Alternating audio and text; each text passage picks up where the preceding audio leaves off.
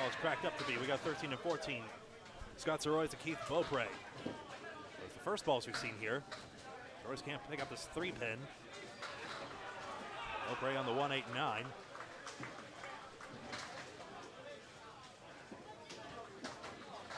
Cranks in, trips off a piece of wood, and he's got the 1-9 remaining.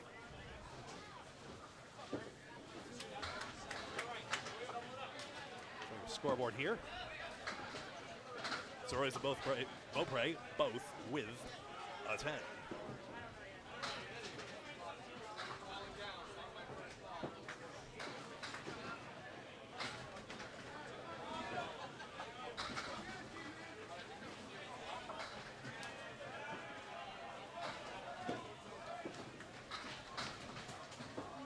Zeroy's digs in. He's got everything except the 10-pin remaining.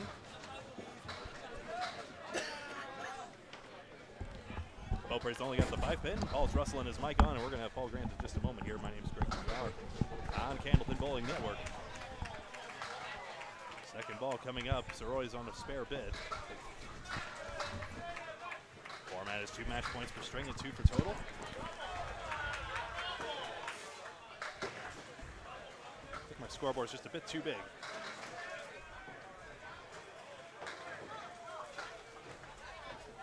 Scott picks it up. Beaupre does it, I'm afraid.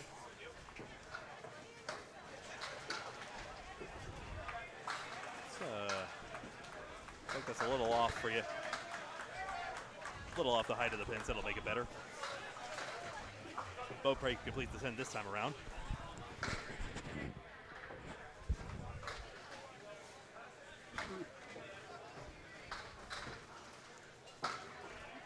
Dave Chestercove on the right, and apologies, I'm not fully familiar with the Maine bowlers. Got Pelkey on the left. Yep. Tom Pelkey just moved to Maine recently.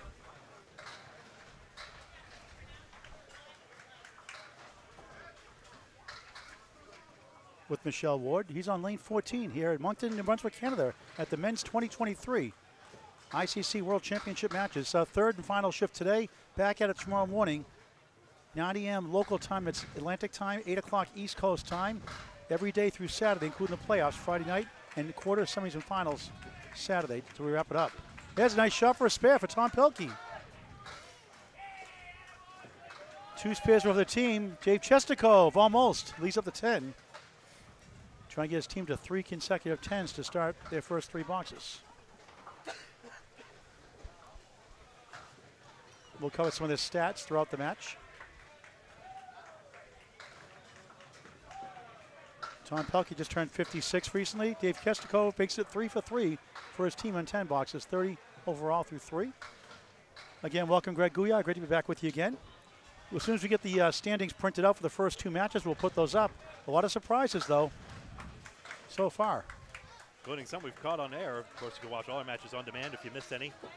And we apologize. We're supposed to bring Avon Valley Lanes and Lucky Strike, but due to the technical difficulties reaching over to the lanes 11 and 12, the angle just didn't work out.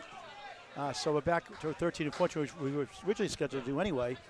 So we have Stars and Strikes in South Paris, Maine. Yeah, I'd say the reviews were mixed. Some of you liked it, but it was a tough strain. It was tough for us as well, unfortunately. Pelkey 6 in the spare, 16 through 1, cannot connect on the 4 horsemen. Chestercove, good bid. Again, so close to a spare. Come up short by 1 pin both times. From my perhaps limited point of view, I seldom see Dave bowling these days. He doesn't bowl much. He's had a 132 average one season. Very good ball in his prime. High single 198, high triple 472, and a very good high 5 of 741. And he grabs another 10. They got 4 10s on the board. And Tom Pelkey, that box. Pelkey had a 9. He's 25 through 2. Okay, thank you. Couldn't see it from here. Way back, way back here in the bleachers, in a sense, the DJ booth. Not doing any scratch records, any of those things, right? No. Sampling. What do you call it? I forget what they call it. No, I don't think Fairlanes is hiring us for their glow bowling anytime soon. They've been very kind to us, but I don't think they're going to let us just do whatever we want back here. Let's break out the karaoke. Russ Neely of Center Diamond. You sing, Greg? Yeah. Mike Jakes has given the diamond sign to us. Is that a running joke about the diamond? I guess for them it is. First time I see him do that. Yeah. Well, you saw it on camera there. Maybe someone else can give us some insight into that. We'll see Mike Jakes next string. Another great bowler from Maine. 1-4-7-10 for Scott Douglas. The doctor's in the house. I'm afraid to ask what else it could mean. Neely missed everything. Russ Sr. in the Hall of Fame, his father. Russ and Jody Neely, Russ Jr. here, and Jody did a great job running the 14-lane Stars and Strikes in South Paris, Maine. Douglas can't connect either. Russ, a 117 league bowler, his highest for his career, 184 high single, high triple 418, and a high five of 667. A good batting average in baseball, both with an 8. Russ would be 55 later this month from South Paris, Maine, eventually Westbrook, Maine.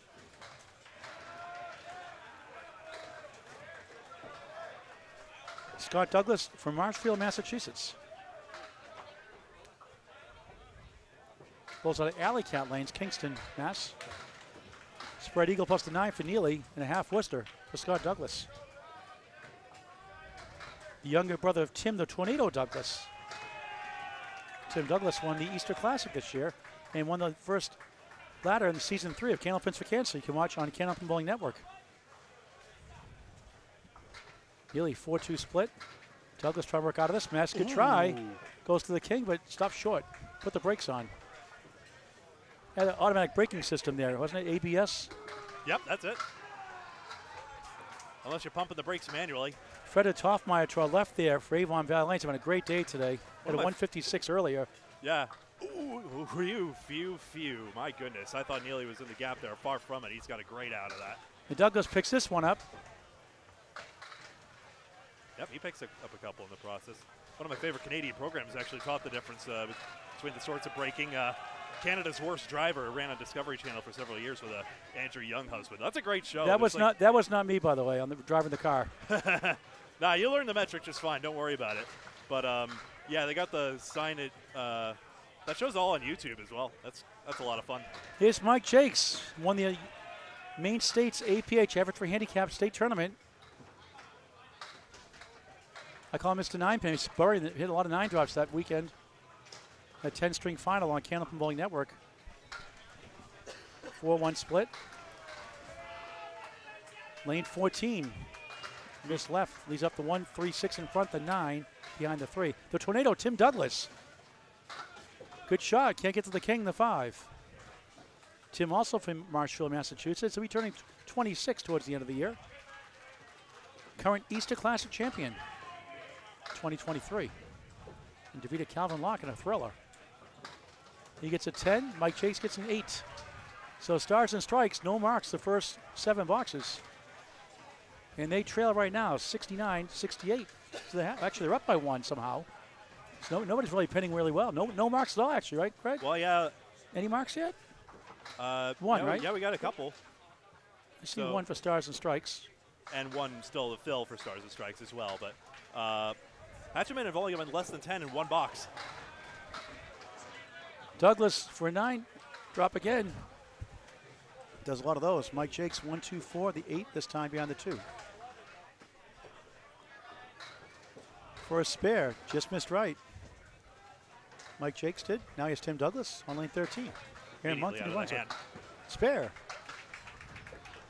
20 in the ball through 2 after that 10 box. Mike Jakes ends up with a 9, 17 through 2. And here it is. Mike Morgan called Chris Winiards at the age of 19 all-world because he bowled really well in the tournament. He's like, who is this guy? He goes, you're all-world. And he's known as the Wizard. I can't understand why, but he's the Wizard. And now he's all-world. He's a terrific bowler. Last year's #1 seed in the Atlantic Candlepin Singles Tour, Class A Northern Conference. The anchor of Friday Night Pro League team we'll see you on November 17th, our next Friday Night Pro League game of the week. Not this week because of the Worlds. We take on Dave Barber's Extra Lanes at Central Park Lane. So Central 2, extra 7:30 start time, November 17th on Candlepin Bowling Network on YouTube and Facebook. First time Kevin McNally. He bowls at Bangor Brewer Lanes, and he lives in Newport, Maine, near Newport Entertainment Center. He bowls in Bangor Brewer Lanes in Brewer, Maine. But he's bowling for Stars and Strikes in South Paris, Maine. Got it? Center time of 10. Gouillart's 5 and 10. I'm just seething with jealousy that I'm not close to the Bangor. I'd be up at Penny Lane Bar and Grill more often. For a spare, a little thin. Almost went. Or ever.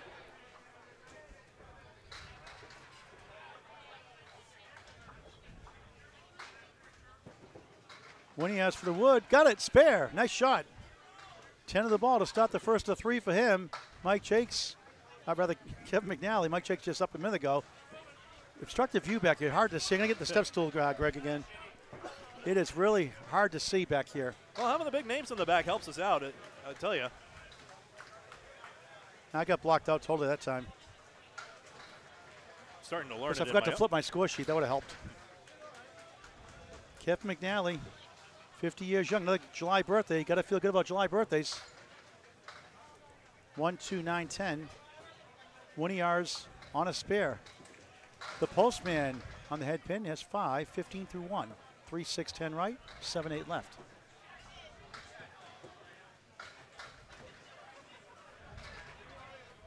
Kevin, a 120 league bowler, 125 his best year. Good effort, falls short of the 10.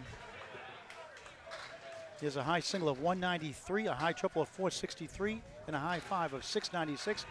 His parents were bowlers. He's been bowling for 40 years himself. Gouillart for 2 in a row. Just missed the object pin, the 3. I came back almost. I'll go over format and score recap in a sec. Touched it. He's a wizard though, so he can demand certain actions on the lanes. Even magic has its limits. Nice 10, McNally. That puts him at 20 through 2. And Gouillart doinks it for a 9. He's at 24 through 2 up that spare 5 and 9. A little impolite of that wood to be in the way like that, but let's take a look at the scores here real quick. And I'll just go over the format as well. This is not a little line scoreboard. This is a round robin, 2 divisions of 12 teams, left and right, 1 through 12, 13 through 24. And 11 matches round robin, 2 match points per string, 2 for total. And the top 5 in each division move on to the playoffs later on, with the top seed getting a bye all the way to the semifinals, bypassing 2 knockout rounds in effect. So we have a tsunami and a tornado on the Hatchetmen. Rich Lamoni's team. It's not Lamone, by the way. It's Lamoni. Keith Beaupre, the tsunami, I call him, and I call Tim Douglas a tornado. Scott Soroyce, a 5-2 split. He had a 23 start. Keith Beaupre, pair of 10s.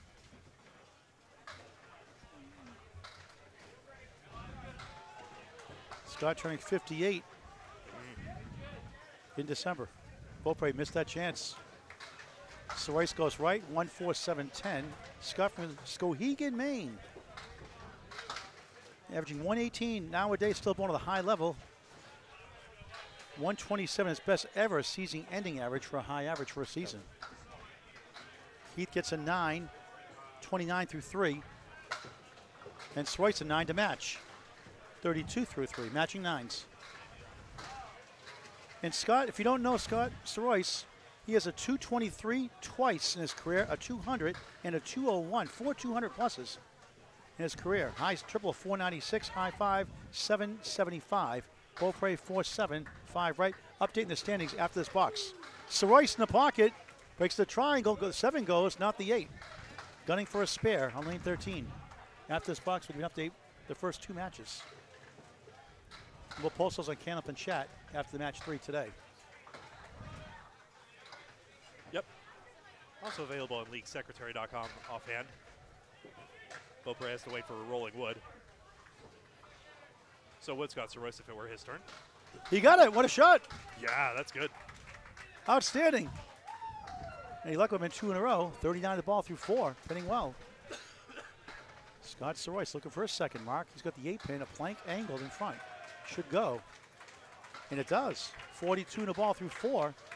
Stars and strikes and Hatchetmen, a close one early on. It's 121-120. The Hatchetmen lead, and they have 2 marks to 1 in their favor also. Greg. All right, left division, Team Able and Team Central Park Lanes, 14-2 apiece. 10-6, all of Fenway Academy, Academy Lanes, the defending champs, and Team 2.64. On the right side, Maria Sub, 16-0. Prosperity U, 14-2.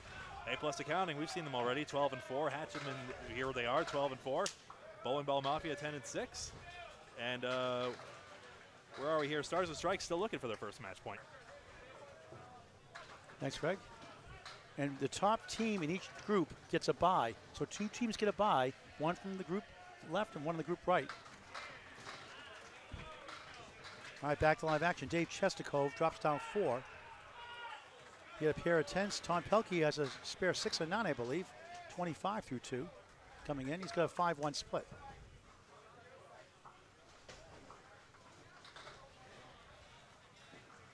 Chestakov, good bid. Can't get to the 5 and 8. Heck of a try.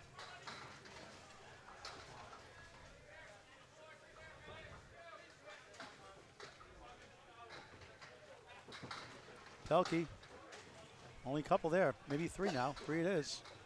3, 6, 7. Chestakov, nice pinning 10. 3 10s, perfect game in Candlepin. All 10s, spares and strike. And Davis perfect so far. Yeah. Once he finds that head pin, he can put it all together because hasn't found one yet, but he's accurate on 2 and 3. 9s and 10s generally lead to spares and strikes, usually overall. Tom Pelkey gets a 9. He's at 34 through 3.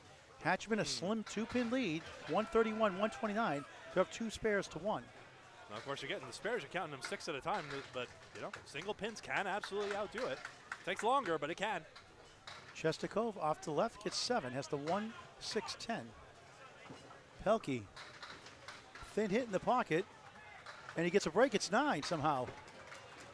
Generous hit. That looked like a 4-5-1 split. He has the 7-pin for a spare.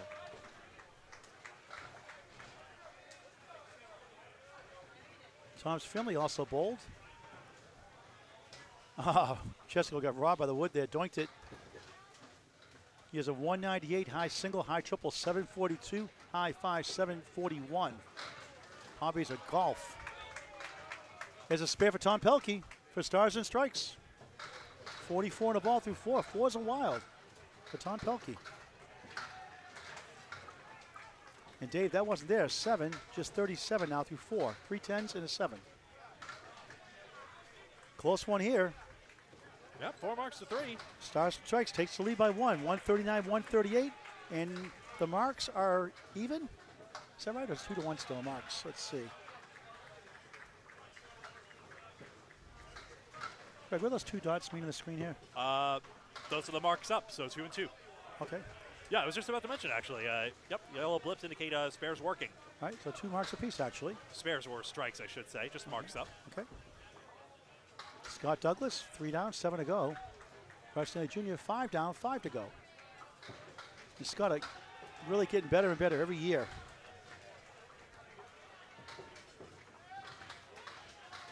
Joyce playing with his brother, likes the competition, makes him better. Nice shot, spare for Russ Neely Jr. He opened up today's match with a 141 on the first shift today. First match of 3 in that first string. His team looking for his first points, as Greg said earlier. Douglas picks him up for a 10, 28 through 3 in the first of 3. Over 835 videos in climbing, always free, never a charge. Please subscribe to our YouTube channel, Candlepin Bowling Network. Like and follow us on Facebook as well. Get your friends and family to do so also. Lots of great videos, a lot of main matches as well. Friday Night Pro League every Friday night during the regular season, 35-week season plus the playoffs. There's a strike for Douglas. The brother of the Tornado gets a strike. 38 plus 2 through 4. Nearly on the bonus, 7. Not a bad lead, 3, 5, 9.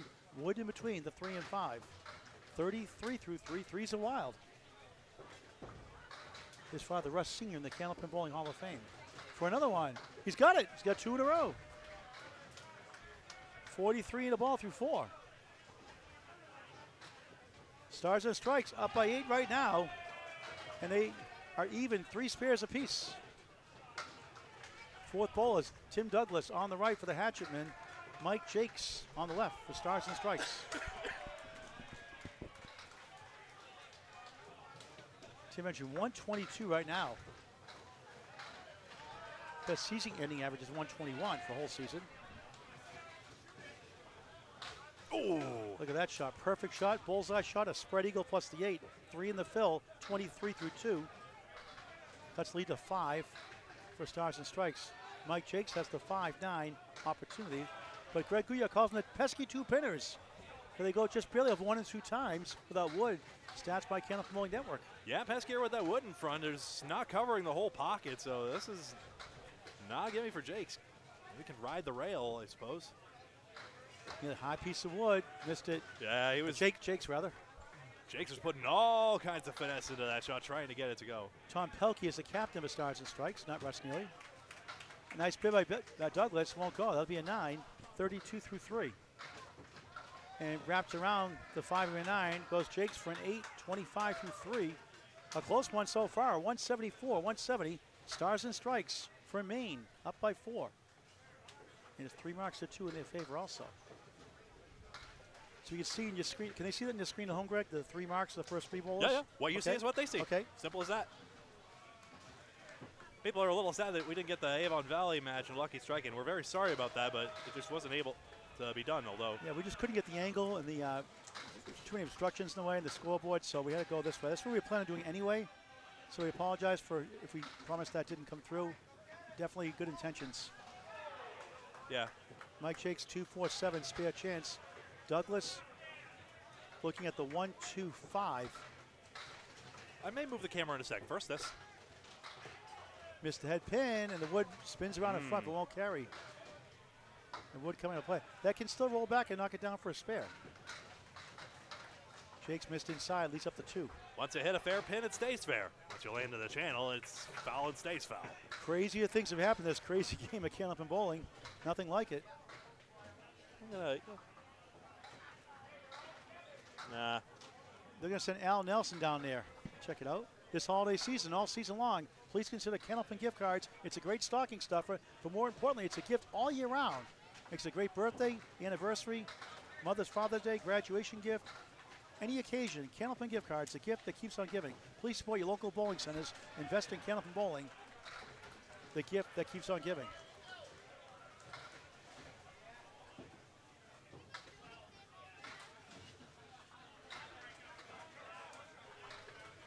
Without the centers, we don't have Candlepin Bowling, so please help them out any way you can. Douglas right on, picks it up. He made the trip worthwhile. And Jakes picks it up. They get matching 10s. Tim 42 through 4. Mike Jakes 35 through 4. Is that right, Greg? Are those spares? I couldn't see from here. They've marked that a spare for Jakes, excuse me. So that's, okay, the delay threw me off a little bit there, so let's see what they got. Oh, no, it's 10, it's 10. I thought so. I thought so. I had it right the first time. They put a spare on the scoreboard. That's what messed me up. We got it. I know sometimes I zone out. Sometimes. 42 through 4 for Douglas. Now we move bowlers. I'm not going to say what we do is easy, but we have a ton of fun doing it. Oh, yeah, it's a lot of stuff on the fly, a lot of moving parts. No editing. You see us raw, mistakes and all. Oh, my. Chris Winiar's the ankle ball, strike! All-world shot, second mark of the string, 34 plus 2 through 3 in the first of 3 from Moncton, New Brunswick, Canada at the 2023 now, 2023 ICC Men's Championship World Tournament.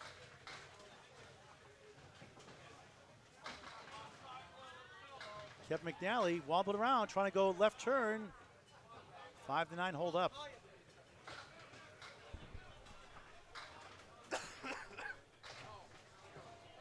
Kevin, 193 high single, high triple, 463, high 5, 696. Gets a 10, 3 10s to start, his first of 3. I am going to try and move this. That way the scoreboard's over the pair we're focusing on, but you can see, that way you can see 13 and 14 over the scoreboard, under the scoreboard. And Okay. I think that'll be fine. Because people wanted to see 11 and 12, so that'll be a good compromise. There's the captain, Mitch Lamoni, the captain of the Hatchetmen, removed that ball on lane 13. So Kevin McNally has a mixed double state championship winner in 2001 with Nancy Vigue, terrific bowler from Maine. Team state championship in 2001, a state record at the time, with Scott Soroyce here in his team today. Dave Vigue, brother of Nancy Vigue, Jim Killam, and Tom Tremblay. When he has 3 that time, working a strike. McNally, thin hit. He gets 7, 5, 9, 10, left to right. Wood to work with. Kevin also enjoys golf and cornhole.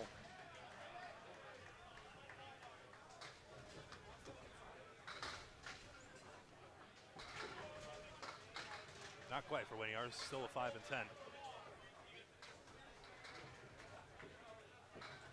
So every day, the rest of the week till Saturday, we have 3 matches every day, 3-string formats. Qualifiers end the second shift, second match on Friday afternoon. Around 3 o'clock, probably around 4 o'clock, the playoffs will start round 1. What a try, the 9 wiggles and wobbles. Weebles wobble, but they don't fall down. Well, McNally didn't fall down at the line either, I suppose, so the pin was just responding in kind. That's a little rude. Yeah, that's a certified hands-to-head moment. You were completely hit, 9. That was rude. We love everyone, but just hate all the pins. 20 yards. Accurate as usual, picks up 1 for a 9. 51 half. McNally gets a 10. 4 10s, 40 through 4.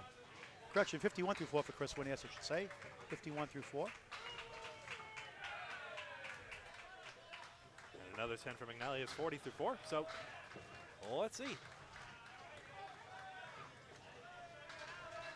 And back to the top of the order, Paul Gregg, Dan Castle, Greg Gouillart, Canada Bowling Network, the 2023 ICC Men's World Championships from Moncton, New Brunswick, Canada at Fairlanes.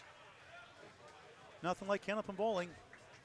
Great experience. It'll be louder and louder as the week goes on. The playoffs, it'll be deafening like it was yesterday at the singles knockout. Congratulations to Blake Doucette. Won a great match against Calvin Locke, 120 to 109.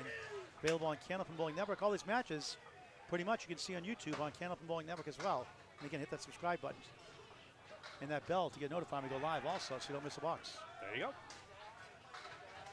Coverage in lanes 13 and 14 all week. And the delay ready to start now. Ball switch sides. Scott Sorois. Part of that state record at the time with Kevin McNally. Lead-up bowler on lane 14.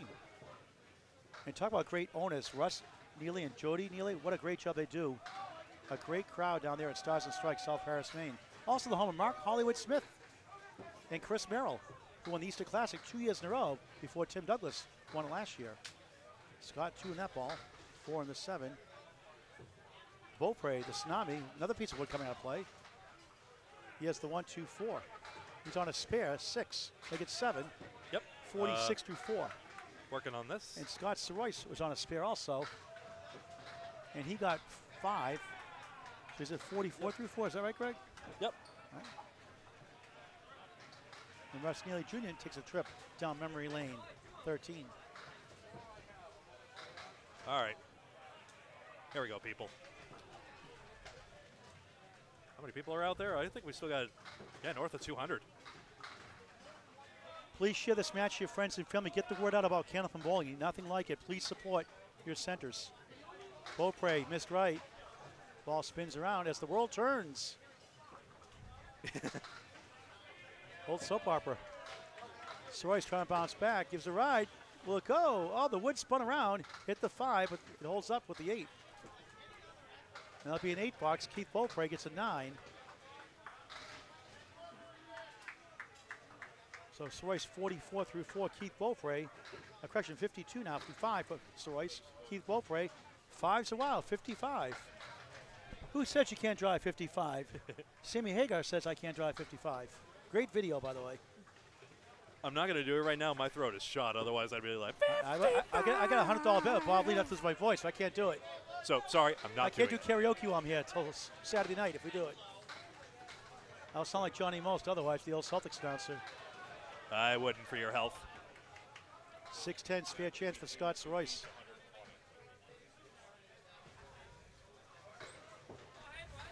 For a spare. Up the wall, got it. Nice shot. 62 in a ball through 6 for Stars and Strikes. Scott Sorois. Beaupre 5-2 split. Dan Castle. You got something for us, Dan? Okay. Paul was asking about the viewership. Right now we have 96 viewers on YouTube as of the last time I looked, and 114 on YouTube. So slow down a little bit. We were up to 500 earlier. We'll probably pick it up again.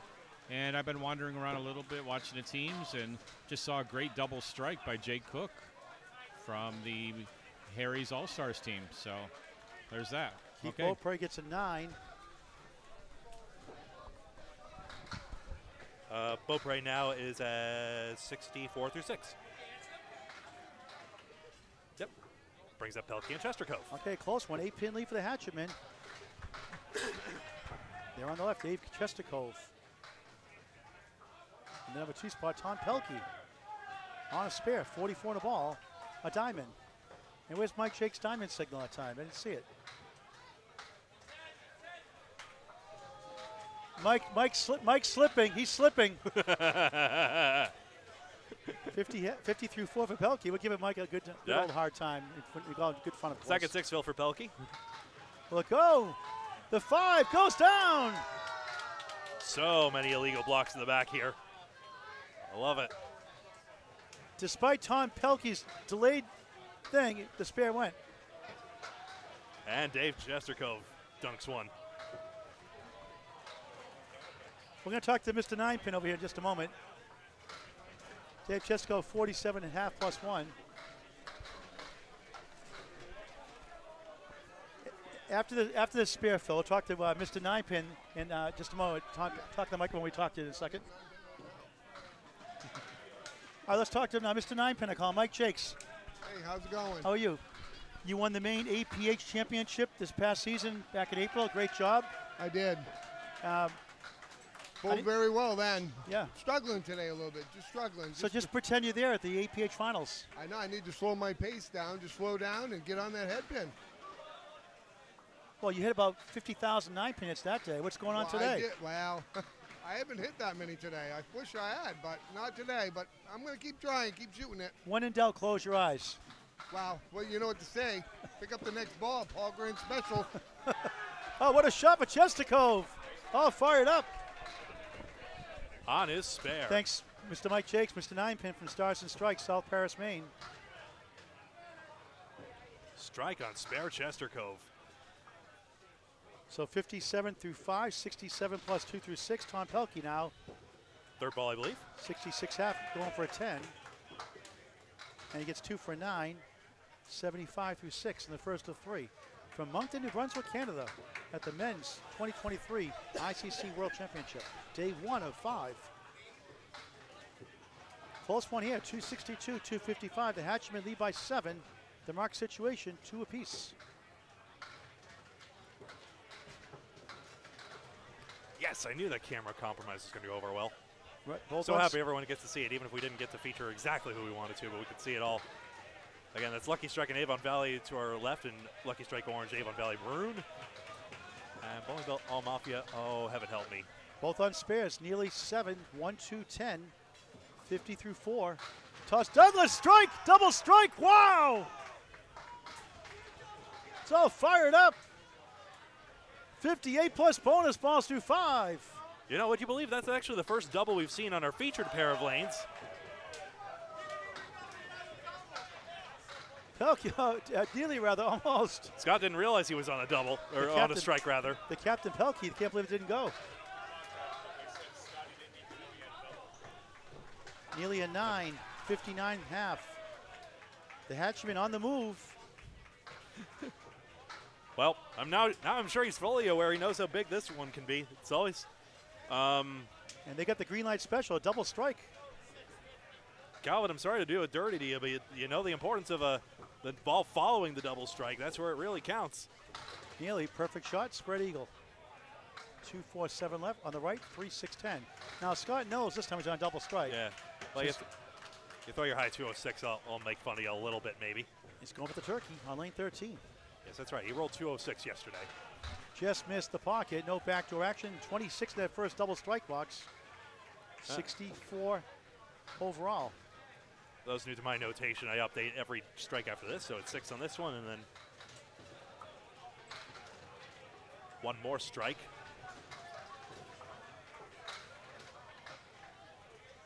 Yeah, good second ball by Neely.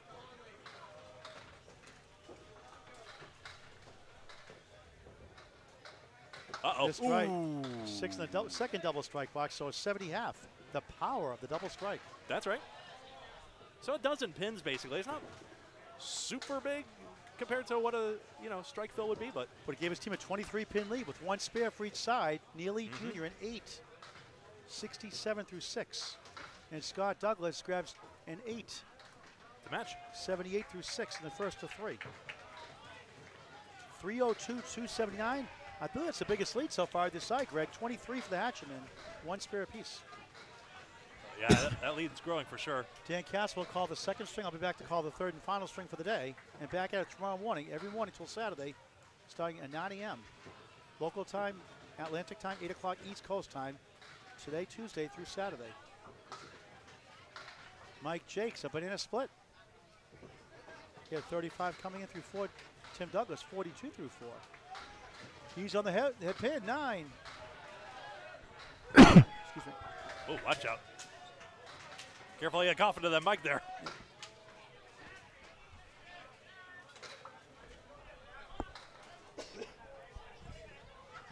That's how you strategically cough. I don't have the red button that'll drop them for you. Douglas missed it. I got scared by that wood. It was angled badly. You'd have to play it way on the right side, almost like it's not there. And Jake's a 7, 42 half. Douglas, the Paul Grant special, missed the second, make the third to 10, 52 half. The Hatchetmen in the lead. Lots and lots of time left here in the first string. The lead is 26, 312, 286 still, 1 spare for each side. Gary, hello from Tennessee. Hello to you. Nice to see you. The as first always. gentleman to have a WOW shirt delivered. We could ship anywhere in the United States and Canada for a shipping. Hello from Tennessee. Be careful, Paul. We try to tell him. We are conserving my voice, taking some strings off. No, we're realizing the importance of self-care.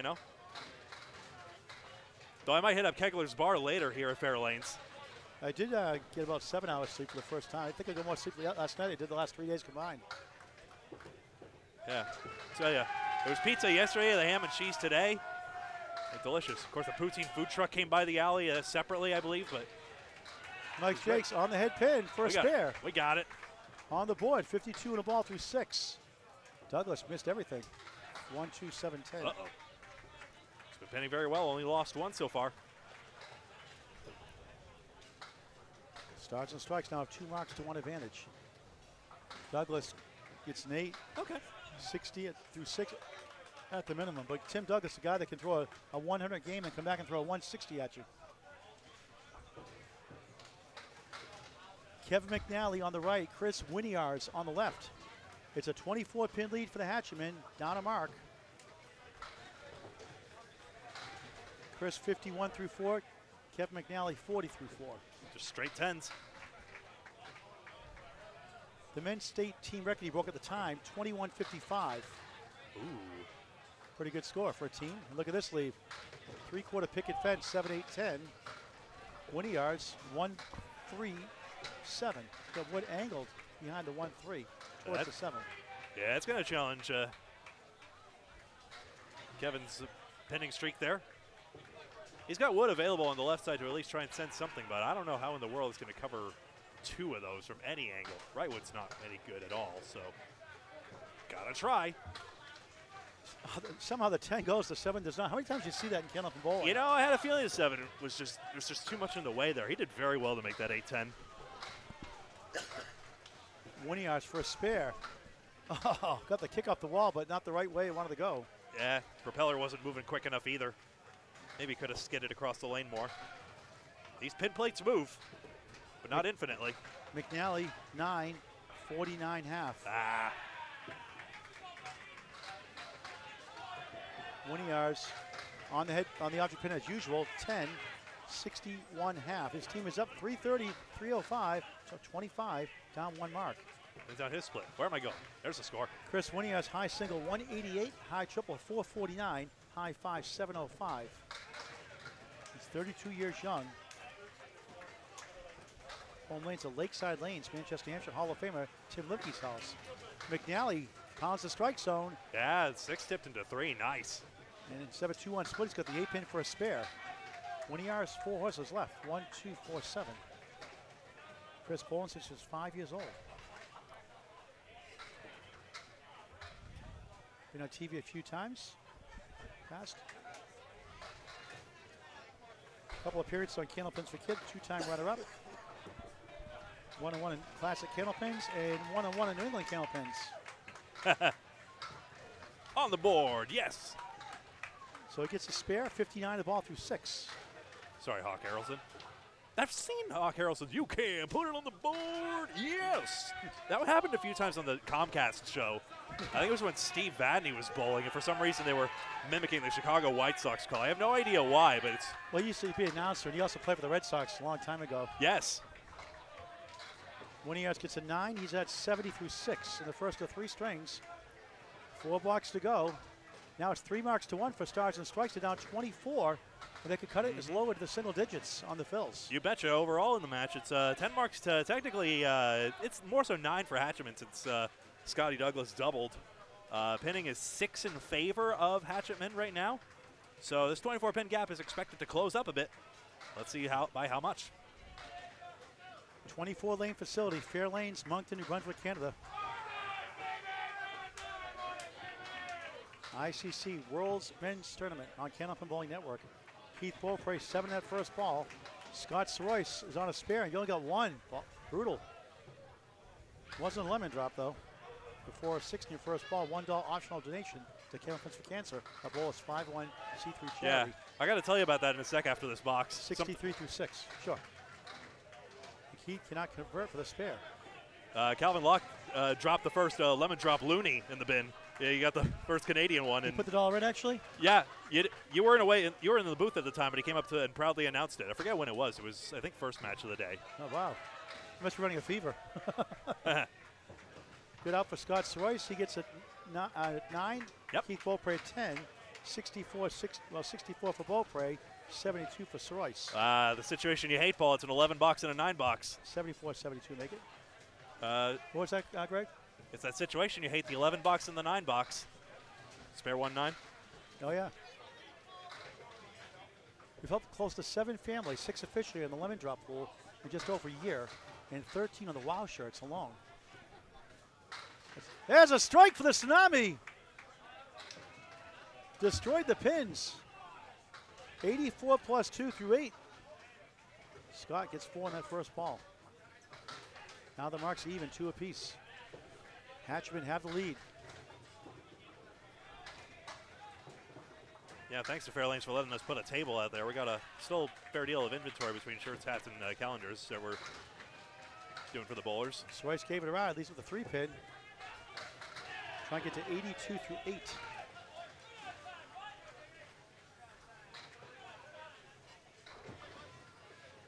And Scott gets the 10. 82 through 8, it is. Hatchetmen have the lead by 24 pins. The marks are even, 2 apiece. Dave Chestikov on the right for the Hatchetmen. On the left, Tom Pelkey, the Stars and Strikes. Yeah, Bill, that's right. That mark indicator is relatively new, only a few Friday night Pro League matches ago. Yeah, the yellow blotches just tell you which bowlers are on a mark. So first and second for Hatchetmen, including Dave Chestikov, are on marks, for example. Right down the middle, a spread eagle. Working a strike on lane 14. Tough one. Tom Pelkey's at 75 through 6. Coming in, not on a mark. And he goes right, has the 1, 2, 7, 10.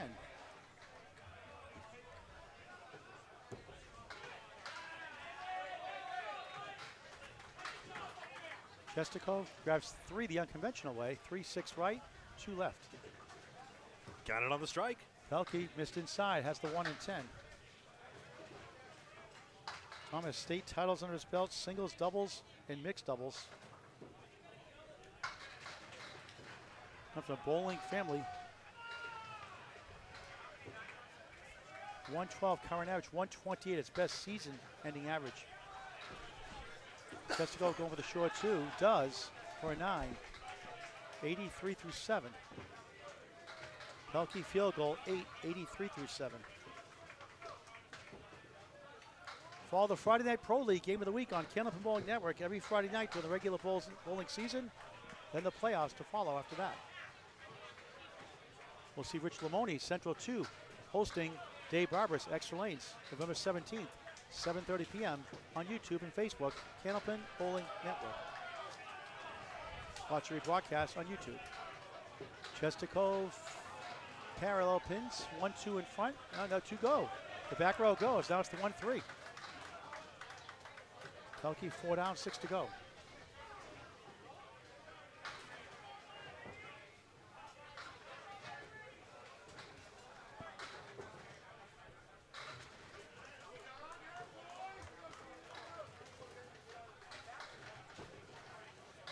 Rolling was slightly off to the left for Chestikov. That's why he stopped. Or it might be the bowler on his right.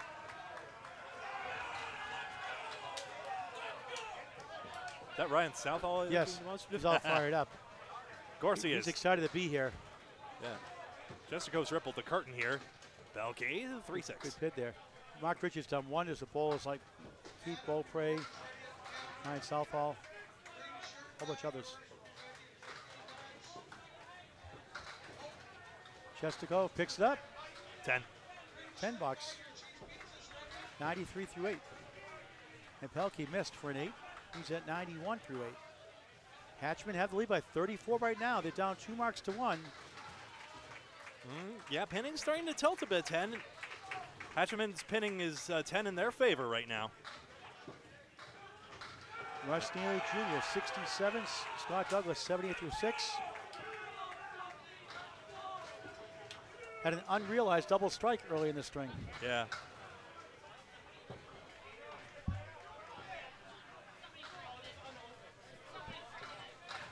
Uh-oh. Yep. Something dropped back there? Yeah, I knocked my papers over the wall. Neely for strike 9. Scott Douglas looking at the 3 and the 5.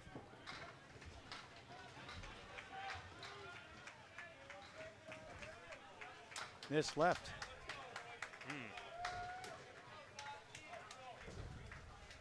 Neely right on it, spare.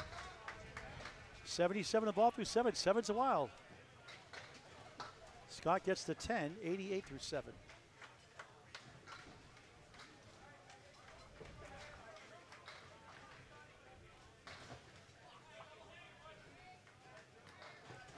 Russ bowled as a kid for 5 to 6 years before graduating high school in 1987. Started bowling again 7 years ago in 2016. Went in the military for 5 years as a Navy Fire Control Chief. His heroes are Russ, senior, his father in the Hall of Fame, his brother Nate Neely.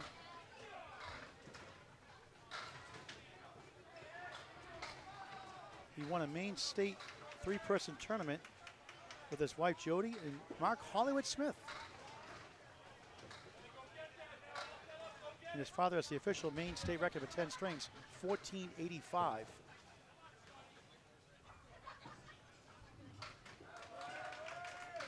Back to live action. Douglas pounds the strike zone, but a 2-1 split, not anymore. It's a 1-1 split, 2 in the 10.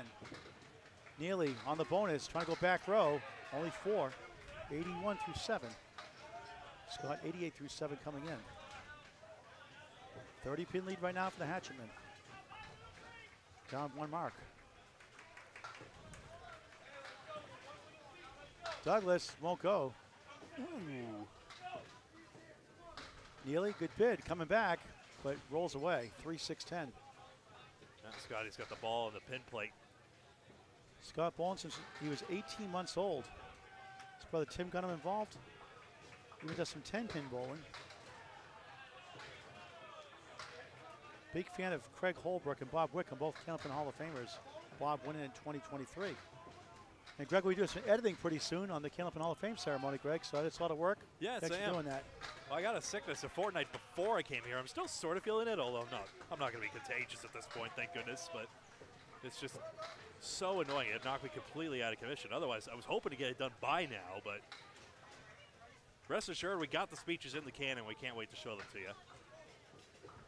Many thanks to ICBA staff, Ralph Sem, Maria Angelotti. I hate to clarify.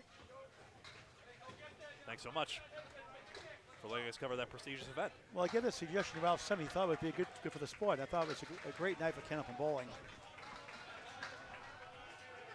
Scott Douglas gets a 9, 97 through 8. Russ Neely Jr. matches the 9, 90 through 8. Lead is 30 still for the Hatchetmen, down 2-1 in marks.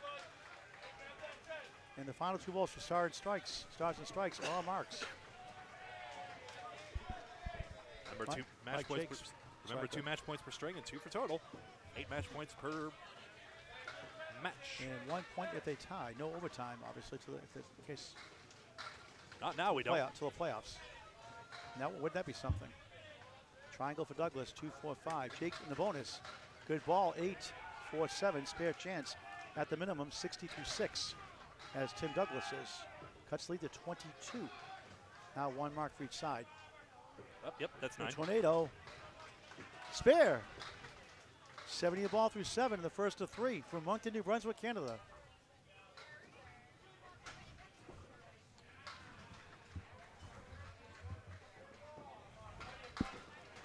Jakes doinks it. What's not covering?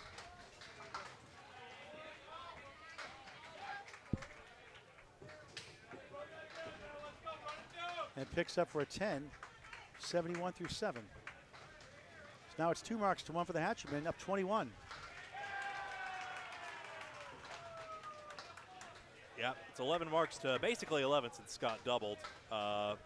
Pinning is 8 in Hatchetmen's favor. Reese is probably a lot bigger right now. I hate to say it, I'm afraid Scott Soroyce is averaging 2 on his spare fills. That's part of it, I'm afraid.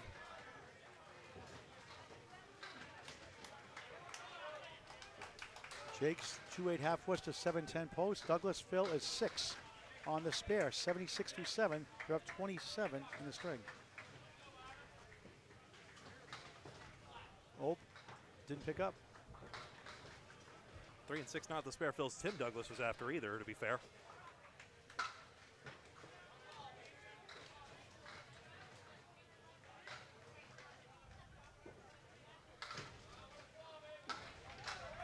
Oh, what a split conversion that is. Sometimes you can't make the easy ones. 2, 7, 8, 10 with Wood. 81 the ball through 8. The Maine state champion, Mike Jakes. Douglas, object pin, 1 for 9. 85 through 8 in the first of 3. Nico, a great fan of bowling, is in the chat here. Always one of the nicest guys to correspond with. He points out that there is the league secretary link. We're trying to circulate in the chat comments. It's tough to sometimes, but if you find that link, you could click it and get the standings for the day. Excuse me. And worst case, you can also go to leaguesecretary.com and you can find Fairlanes, Moncton, New Brunswick, Fairlanes, Moncton, New Brunswick, and try to locate the results that way. We're sorry it's not completely accessible, but we also posted a link, I believe, to Candlepin Bowling on Candlepin Bowling Network Facebook. You can find the link there. Christoph Stein, 2 pin for a spare. Kip McNally in the bonus, a half Worcester. Brutal, a momentum killer. The fill is 2, 71. Make it 61 through 6. Here go the fingers. 1 spare for each side. Hatchman up 24. 20 yards. Got it. Very accurate. Spare. 80 the ball through 7. McNally wraps around the 1-7. Yeah, good sticks though. That'll save the box at least. One more, and 9 will be fine. The whole banners here looks like the old Boston Garden. Tons of youth championships. Adult tournaments, obviously. A lot of house. And how about the other here. aspect? The people on top of you, basically. Your teammates, of course, but still. Most of the bowlers stand up all week. As McNally gets a 9, 70 through 7 at the minimum.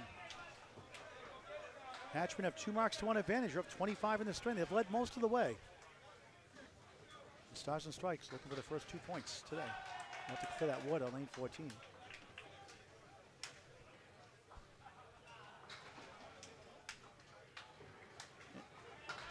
Now 14 will re-rack. Yep.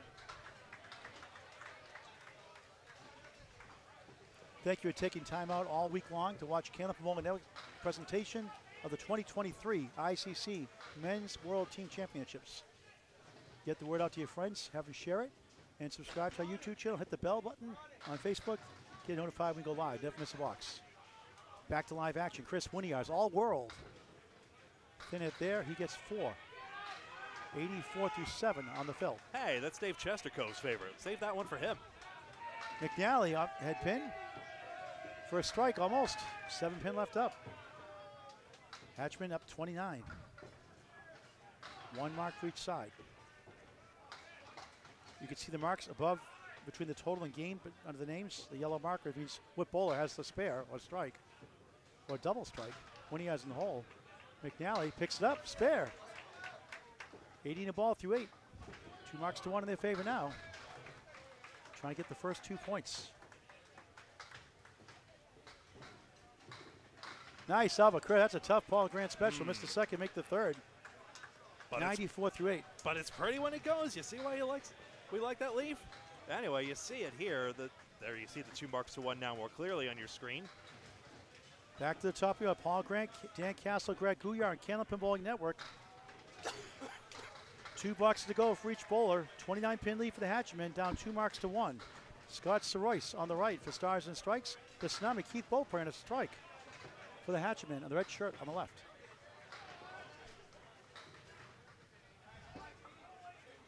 Saroyce off to the left, thin hit. Only 4. Beaupre on a strike. Takes down 6. 1, 2, 7, 8.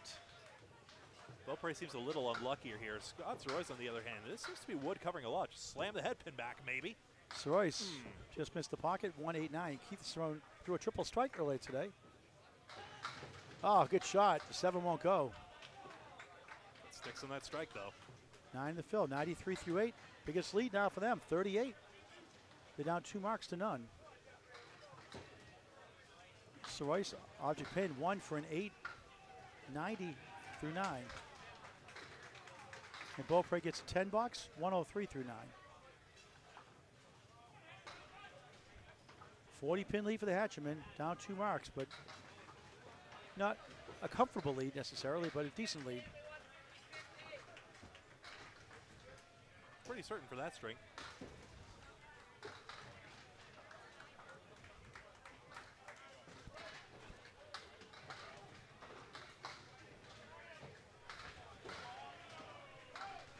Yep. Lemon drop. We exchange. We know, Paul. We know.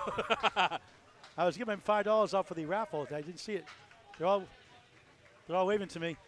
They're making it rain. That's what. Oh, it's a good spare. Good bounce back for Saroyce. It won't go. No reprieve. He makes a spare. $1 for the 4-6 pin. Your first shot, optional donation to Candlepins for Cancer. A Bolus 501c3 charity. A fun way to help a great cause. We mentioned Candlepins for Cancer, a 501c3 charity. They'll take an 8, 111 first string. We mentioned it more on the broadcast, but Keith's a great supporter of the charity. Yes, he is. He has 100 a ball.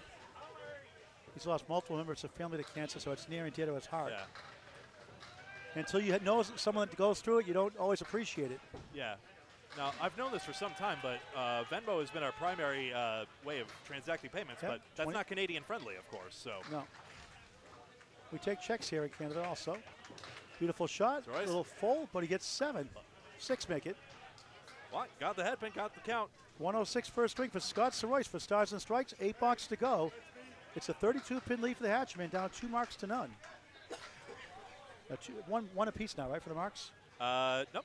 It's 2 up for Jakes and McNally. That's right. Okay, that's right. 2 to 9.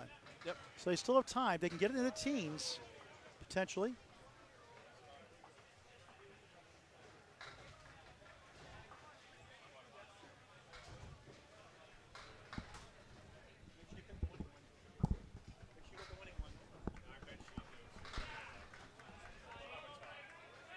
Dan Cass will do play-by-play in the second string. I'll be back with the third and final string of the day. Dave Chestikov, 93. Tom Pelkey, 91 through 8. Stars and Strikes trying to pull off their first win of the day. 0-16 coming in. Back at it tomorrow morning, every morning through Saturday, 8 a.m. Eastern Time, 9 o'clock local time, Atlantic Time, on Candlepin Bowling Network. Oh. There's a strike for Chestikov. Just like the good old days. 103 plus 2 in the ninth. I told him he had to get a 132 today because he has a 132 high average for one season.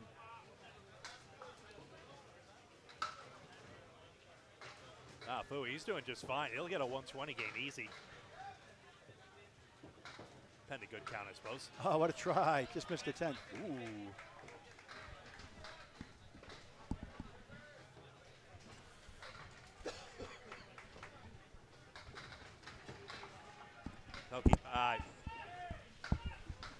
Ball, why are we rustling the mic? I gotta get a count on this one. Pelkey got a $9 for 100. All right, it's 103.9. Leads 33 for the Hatchetmen. Pelkey needs a mark to help out. Pushes back to Julian. Strike with a headpin's last to fall to the back door. Made famous here in the 80s by Dave Julian. Did it all the time, so the name stuck to Julian. He'll take it. 110 plus 2 in the 10th. Dave's on a strike. Looking at that wood, 7, 9, 10. The left piece is forward. The right ones are forming a V right around the 9 pin. I guess right cap. Hope the rotation hits the 7 and then lands into the left piece of wood. Takes the 9 and 10. They had a telestrator on some of the Canadian shows. Wish we had one of those. Diagrammed it nice and easy. Ooh, if you get more and more viewers, and that can help out the monetization, watch the commercials on YouTube too. It helps out. That money goes back to the equipment. Yeah. No spare for Chester Cove. Thank you. Keith Beaupre in the bucket. Keith in the bucket. He's putting $6, $2 in. I want my $2. Chester Cove. Nice shot. 10. Nice string. 122.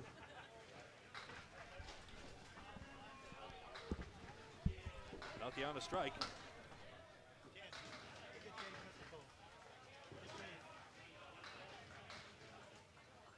No.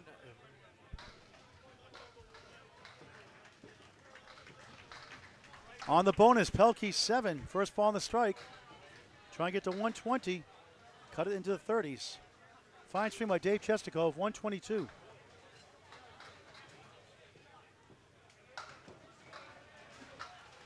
He'll take 9 in the strike. Nice string, 119 for Tom Pelkey.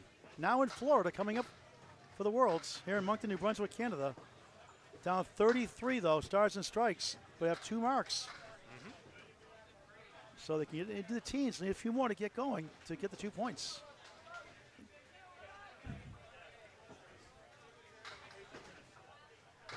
Scott Douglas on the left, Russ Neely Jr. on the right.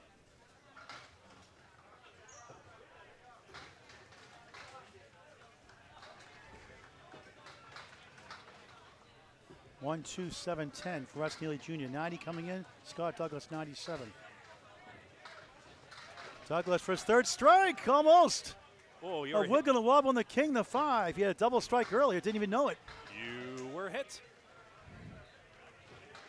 Get over. Neely, what a shot for a spare. How about that one? Wow. 100 in the ball in the 9th. Douglas missed it.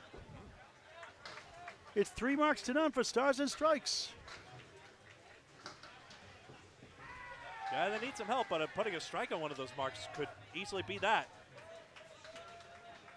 And Douglas gets the 10 on the Paul Grant special. Missed the 2nd, make the 3rd.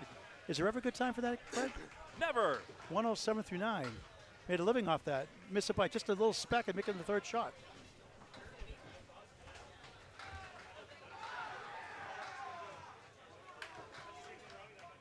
Neely in the bonus. Crossing over 6, 7. Left to right, 2, 5, 10 on the spare. 107 through 9. Leads down to 26. They got 2 more hits left. Douglas just 3. Momentum on stars on the strike side. Can they ride the tide and get their first 2 points? For another one. Oh, what a try, the object.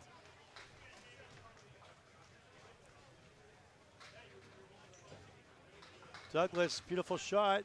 Won't get to the 7.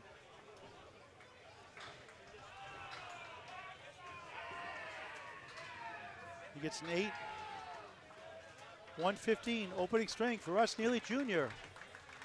The owner, co-owner with his wife, Jody Neely, at Stars and Strikes, 14-lane facility in South Paris, Maine.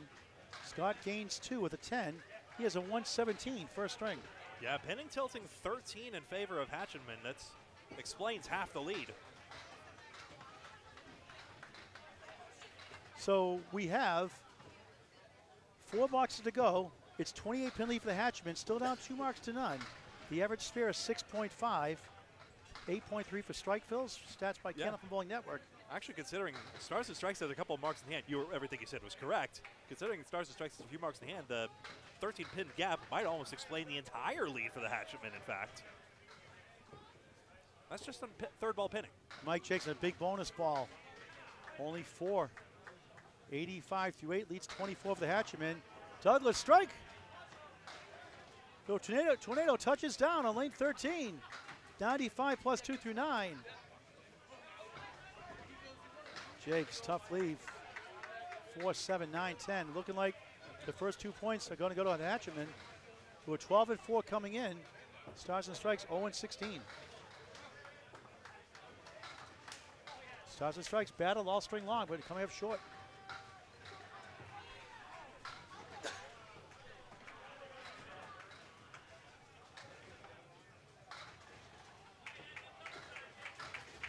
Jakes with the wood, missed everything. His high single 178, high triple 427, high 5 674. From Peru, Maine, originally Rumford, Maine. 114 league ball to 117, his best average. Scott Tim Douglas now on a strike. Mike Jakes 91 through 9. 28 pin lead for the Hatchetmen. 1 mark for each side. Jakes on the nose, 3-2 split. Douglas, perfect shot, spread eagle plus the 8. First ball on the strike. Stars and Strikes more than likely need a double to win the string. Tim normally with a very cheery disposition, very frustrated by that. And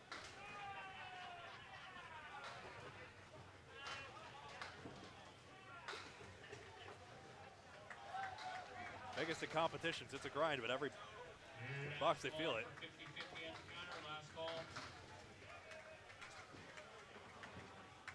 Douglas, good big, got 4 of the 7. 7 in the strike, 102 through 9. More importantly, team's up 35. Jakes a 7-98 opening string. Douglas gains Kevin McNally on lane 14 here at Moncton, the 2023 Men's ICC World Championships on Candlepin Bowling Network. Yeah.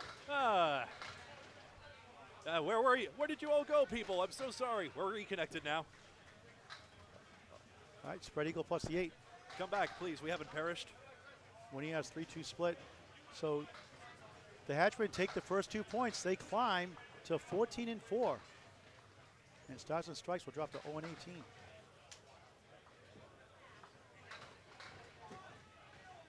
McNally, good bid. Try to go 3 into 4. Got the 3, not the 4. It's amazing the mischief one simple cable will do. Gouillart spins out well on the right side. Well, bowler's aiming at the left side to pin this out. McNally chops out 1 for 7, 90 through 9.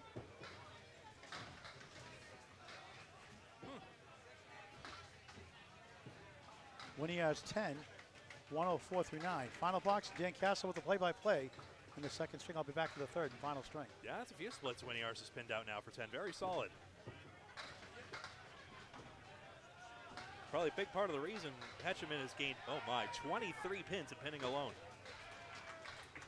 Pin, pin, pin. The marks will follow. Kevin McNally, 4 horsemen plus the 8. And I'll go around while Dan's doing the play-by-play. I'll get scores from all the other teams. And we'll post the standings on Candlepin Chat after we're all done when we get to those copies. Winnie has 8 and 10.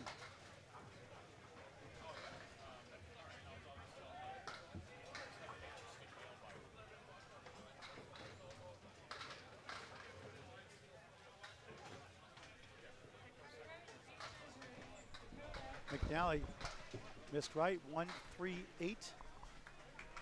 Chris Winnie has 8 and 10 with wood to possibly help. Not going to be easy. Winding up here in the first of 3 strings, third of 3 shifts today. Don't forget 9 o'clock local time, Atlantic time, 8 o'clock East Coast time every day through Saturday. Winnie has just beyond the 10. Including the playoffs on Candlepin Bowling Network. McNally, 9, disappointing 99 opening string.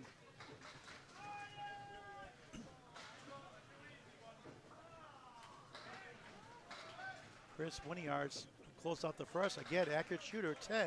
114 opening string. Greg, give us an update of the standings, the points rather, and the marks, and we'll give it back to Dan Castle for a moment. No more marks on the board. 576 to 539 if I haven't yanked the cable out. It's this one, boink. And we saw 16 marks to effectively 14 for Stars and Strikes, but heading tilted at 24 in their favor, and then marks took the rest, basically.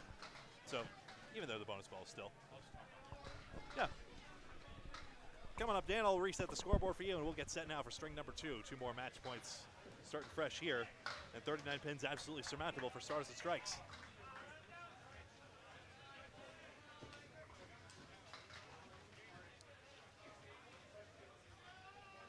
No intermissions here. We'll get started in just a second. See Keith Beaupre and Scott Soroy's up.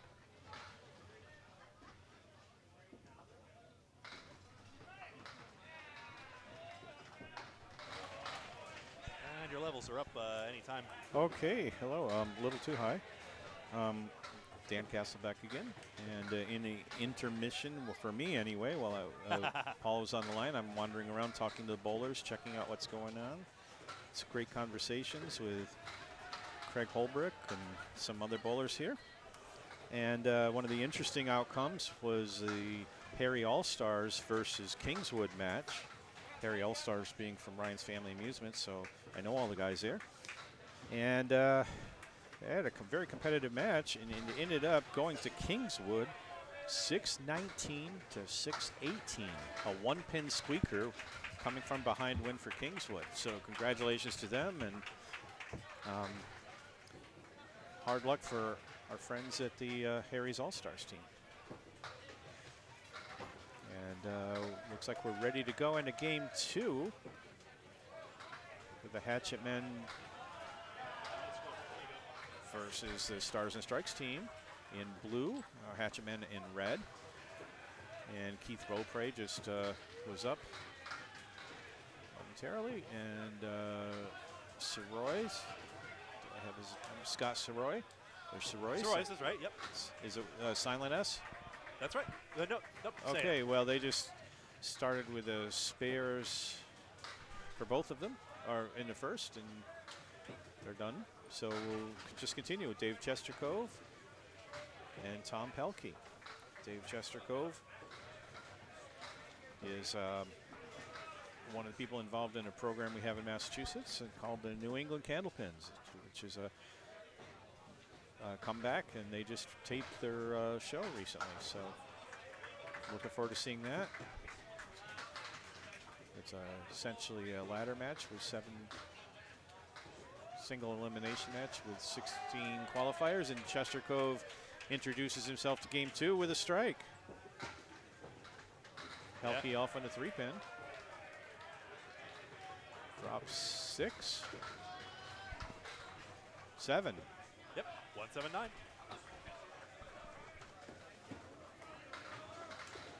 And he's off on the wood to the left and just takes out the 9-pin.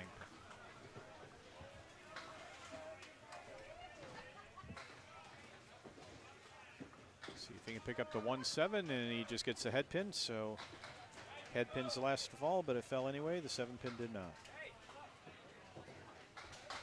All right, box 2. Chestercove's on a strike on the right. Pelkey with a 9-box.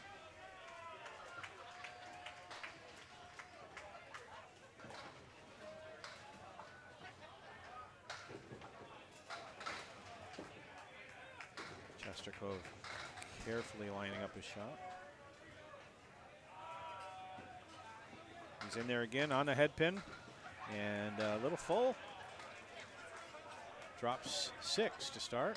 Pelkey half Worcester left off on the 3-pin, just punches out the 3 and the 8. Chestercove is on his second ball for the fill, hoping to cut that 3-pin over to take out the 7.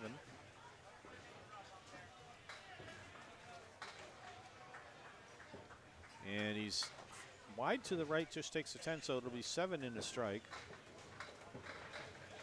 Pelkey tries to cut on the inside of that half Worcester, and unfortunately misses everything, so just a half Worcester, just nothing on that ball. And Chestercove with an 8-box. Pelkey looking to get some pins here. He goes to the 3-pin, and ends up with a disappointing 6 box. All right, our third bowlers are coming up. And for the Stars and Strikes team is Russ Neely. And for the Hatchetmen, it's Scott Douglas.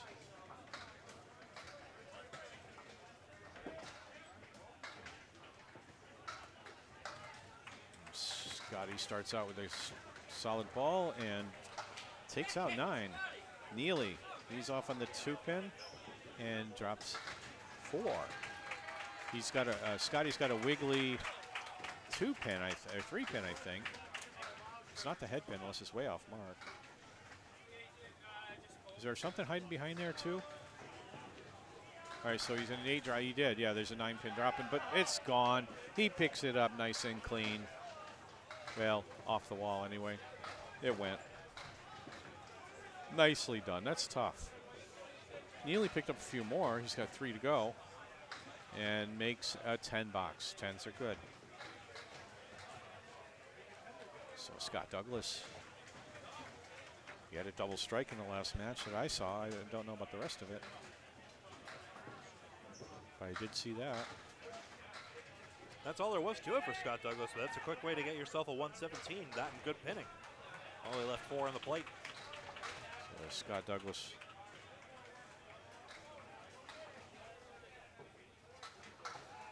Carrying a 112 average right now.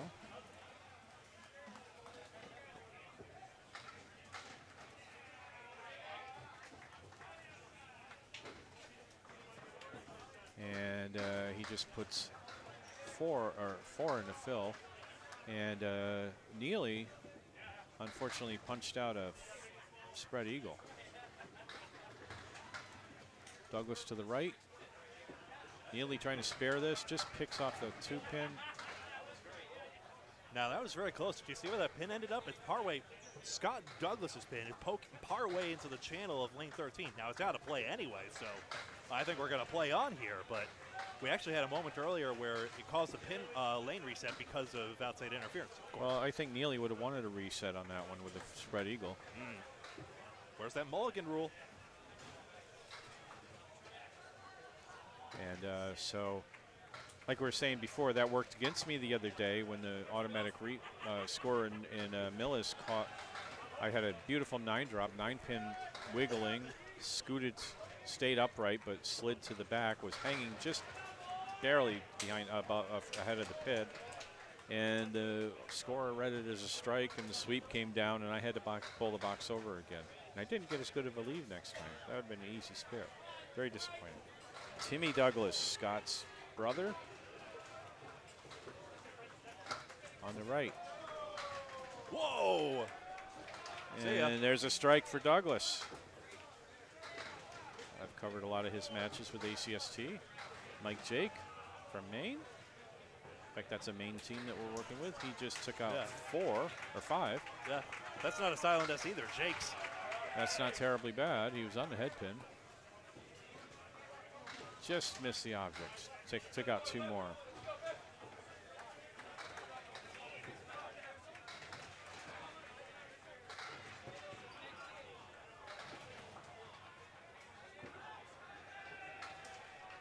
And a 9 box for Mike Jake. Tim Douglas from Marshfield, Massachusetts has a 120 average. 194 single is his high that he did at the 2022 Worlds. And bowling, he's a young man, been bowling since he was just little. Tim on the first fill on a strike ball, puts on 6,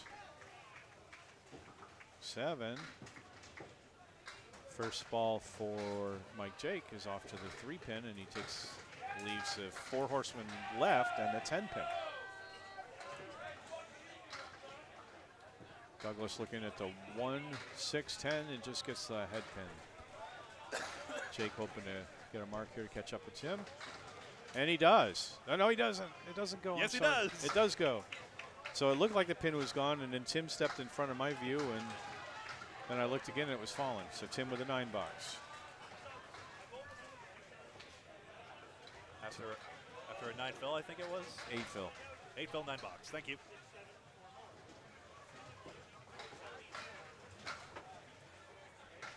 And that's correct. Jake's on a mark when he gets up next. All right, Chris Winiar's in next. You see a lot of all of these guys in Massachusetts in the bowling circles. And Kevin McNally. Kevin McNally from Newport, Maine. Chris.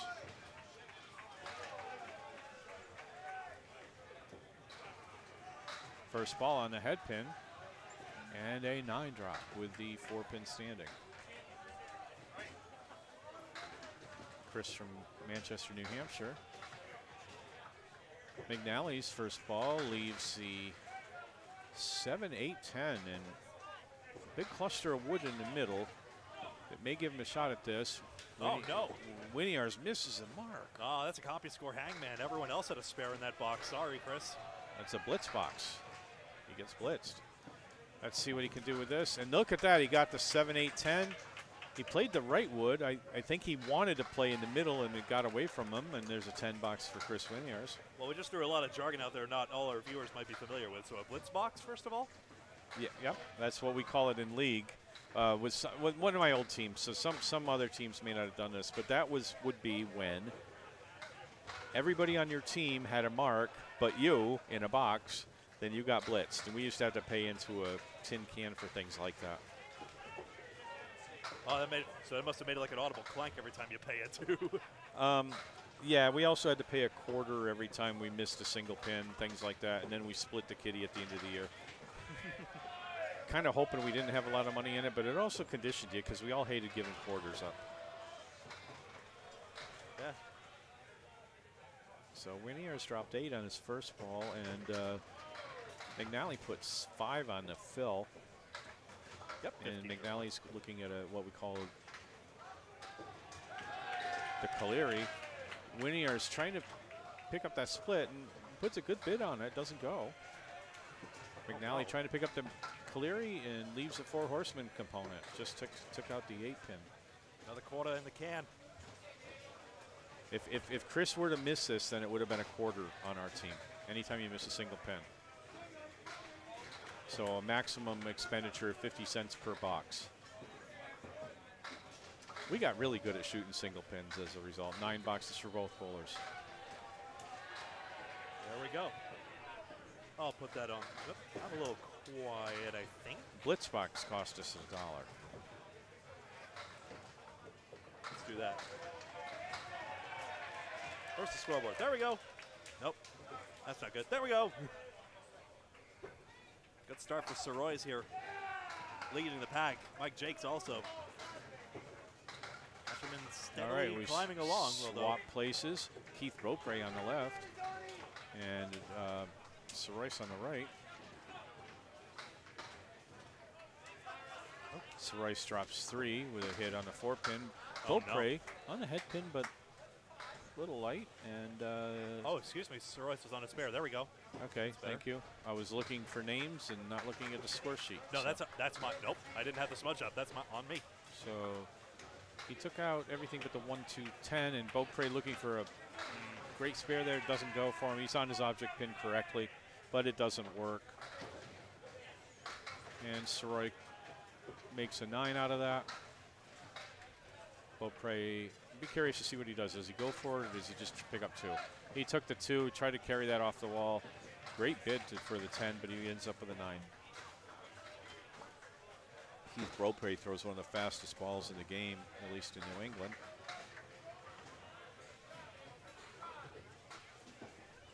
Brutal competitor. Ooh, that tipped back for Soroy's.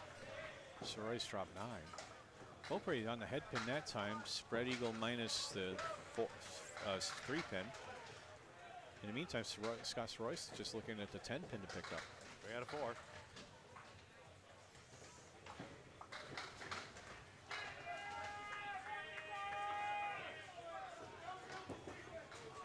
All over it. Nice clean ball, left to right split. Beaupre Object right twice. where he was wanted to be. Didn't carry. Yeah. One of the perks of bowling on camera, we're seeing the robbery. Don't worry. Whoa, look at that. Is that going? Nope, right in front of it, short wood.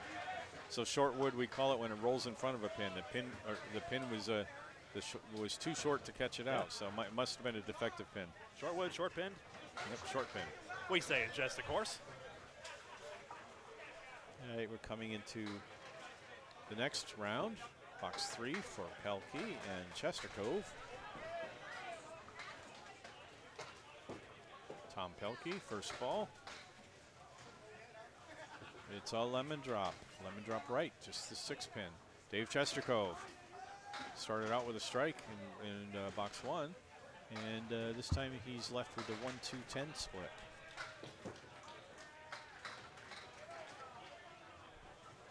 And Pelkey almost spares that. He's got a piece of wood rolling over there, not fast enough, not going to take it out. Chestercove looking to cut that head pin over to the 10 or bounce the ball off the head pin. He opts for the inside and misses that.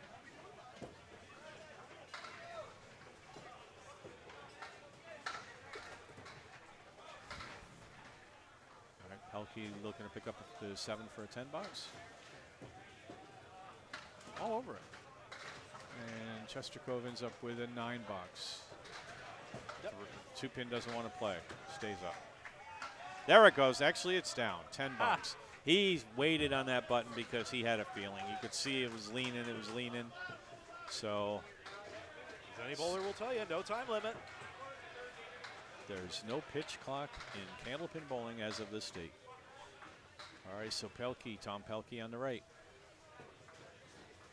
The Stars and Strikes team. And he's off the head pin. Onto the 4. Looks like he dropped 3, maybe 4. Chestercove on a head pin in the right hand pocket. His ball was drifting left to right, I think.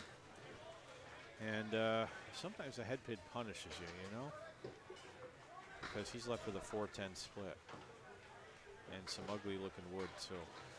Pelkey on a spare attempt. Off the object, picks up a few more.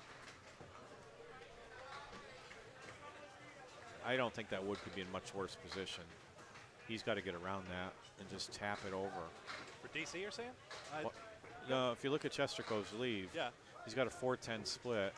The wood's the red. The wood's in front of the pin, and if he hits that, it's going to deflect the ball. He's got to get to the pin behind that and just tap it like that, just like that, which he did. Didn't work. Curses! I hit that perfectly. He did. I thought he hit it about as good as you could. And an 8 box for Pelkey. But that's the game, you know. If those shots were easy, we'd call it 10 pin. Speaking of. And there's a 9 box. But because it's not 10 pin, the 10 pin isn't easy.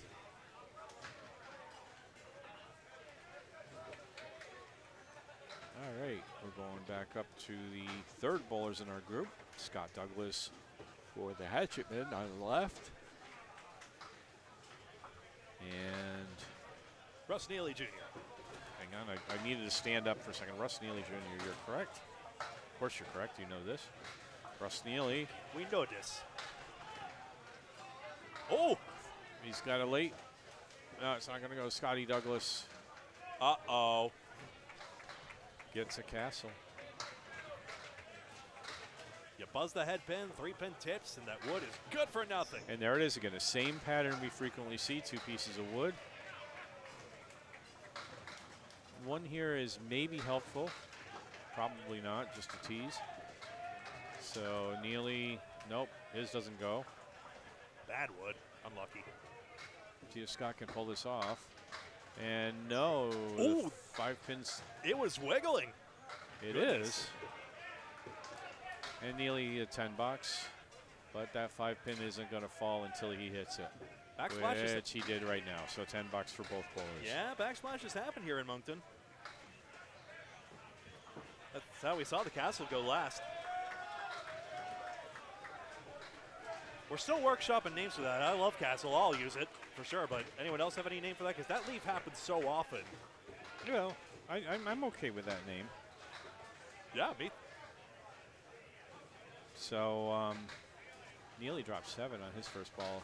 Scott's off in the ocean a little bit onto the 4-pin, but gets a pretty decent lead for the result of 1-2-10 or 1-3-10 and some interesting wood onto the triangle spare, and he picks it up. It threatened a second not to go, so Neely picks that up. Scotty's going to use the wood, properly so, and a spare for both bowlers to sit down.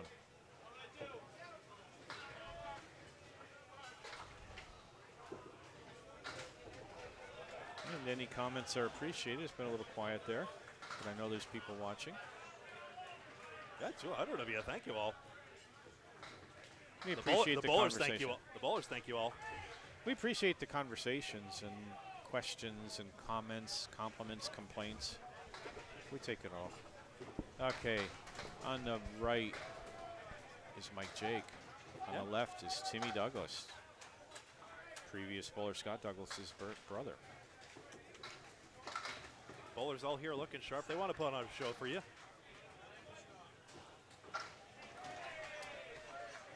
Timmy Douglas, who placed second in the Atlantic Candlepin Singles Tour A Division South, defeated by Justin Waters in a very exciting match this spring. They count for Jakeson. This is a close string now. All right, Jake's dropped 9 on his first ball. Timmy dropped 9 on his first ball. Okay, just a 4-pin, and it's all gone. So a spare for Tim Douglas, and a 10 for Mike Jake.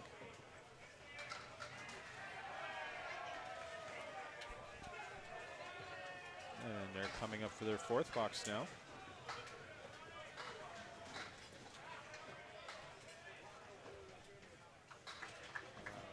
So I can tell you from my perspective here, I really like it when the bowlers have big letters on their shirts. Yeah, I was thinking the same thing. It's a good. So for reference, guys, when you do your team shirts for next year, for whoever's streaming, broadcasting, or whatever, the big letters make a big difference because it's a lot easier to tell the substitution. If you're not familiar with the bowlers, you've got their last names right in front of you, no question about it. It makes a lot of sense. All right, Mike Jake on a fill, or not on a fill. I'm sorry, Timmy Douglas is on a fill.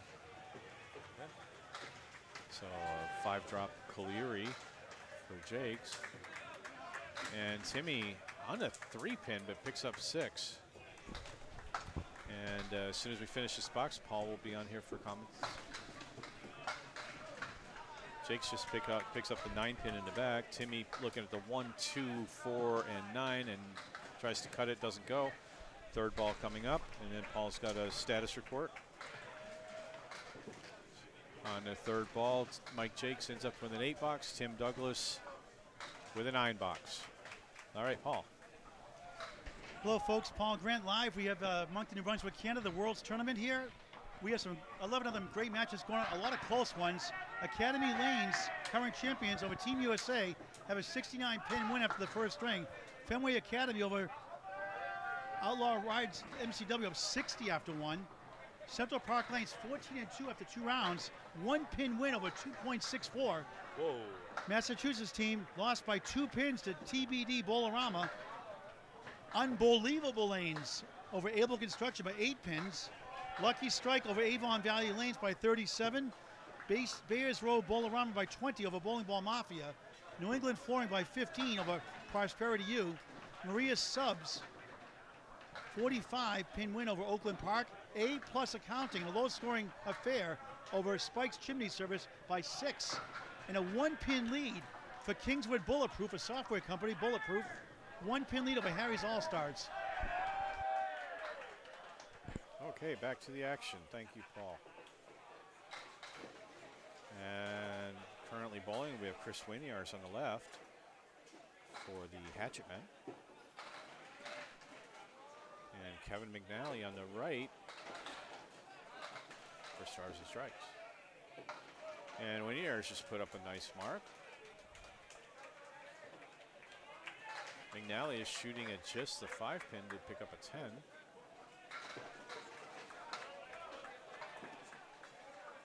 And he misses it, so he's got a 9-box for himself.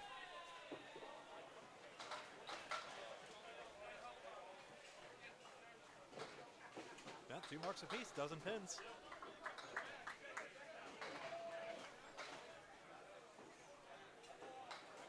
Kevin McNally on the right, lane 14. Second box in this set. He's on the head pin, a little bit light, and it leaves him, looks like an 8-10 split. Interesting wood. We'll see how that plays out. Uh-oh. Oh, Chris Gouillart's is off to the left a little bit. You could tell at the release. So picked up 3 pins. All right, so what do you think, Greg? A cap on that wood or play in the, I think you have to cap the wood. Jeez, or go down the middle.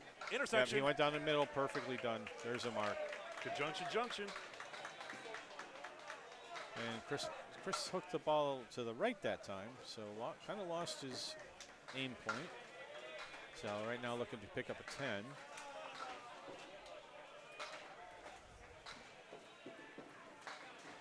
And it's a 7-box, so not typical of Chris Gouillart's, but we get those. Everybody gets it. Let's take a look here. So a dozen pins for Hatchetmen, but a couple marks stacked up for Stars and Strikes. Want to fill this big. 7 marks to 7, all told. 2 pins and pinning in favor of Hatchetmen. This is getting good.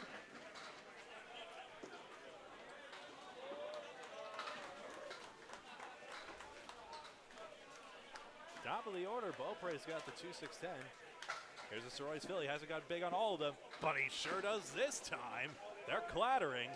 4 tips as well, and he's got his biggest one. That's 8.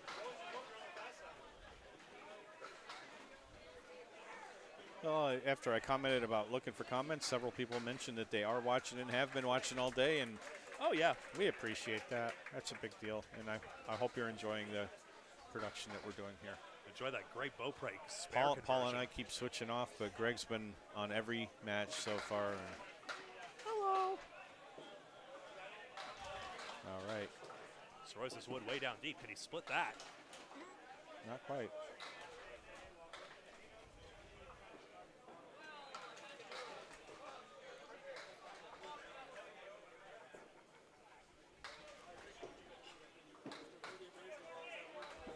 That's a 10.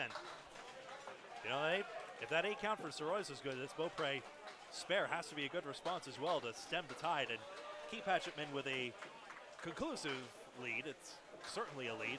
How big is a question. Well, let's see what they're clearing the gutter right now. Let's see how Beaupre's ball works this time. This is a young man. Timmy Douglas has a powerful ball too. But we've had him on the radar at some pretty high speeds, and I know that he pushes 40 miles an hour a lot on his ball if he doesn't exceed it.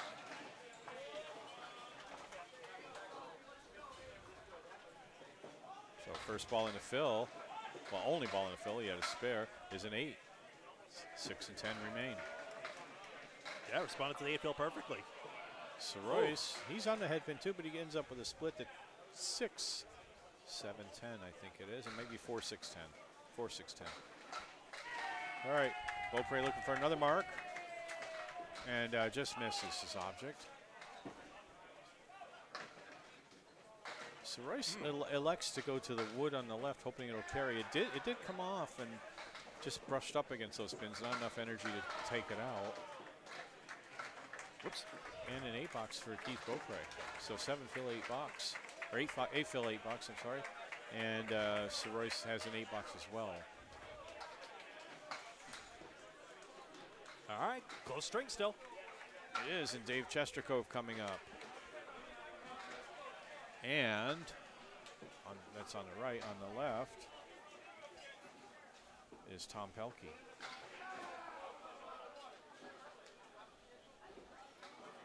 Interestingly, Pelkey is bowling with 2-pound 6-ounce balls, which a lot of the guys here, in fact, probably the majority, are using 2-pound 7-ounce balls. So you're using a little lighter ball. That gives you a little more speed. And that ounce makes a difference, believe me. but sometimes have to sacrifice a pin action. But he had pretty good action there. You can go down to 2-5s, but most of the serious competitors are in 2-6s or 2-7s. So Chester Cove dropped 5. And you can go down to 2-4, but I don't know if anyone does it. Nice Yeah, I've shot. never seen those. They're usually not an option for buying balls, but I guess you could do it. I just, a couple of years ago, went from 2-7s to 2-6s to cut down on how much I drop. And Chester Cove with a spare. Pelkey. Possible more further right on the wood might have taken it, but that's a harsh piece of wood anyway. It's a horizontal He piece. tried to go farther to the left.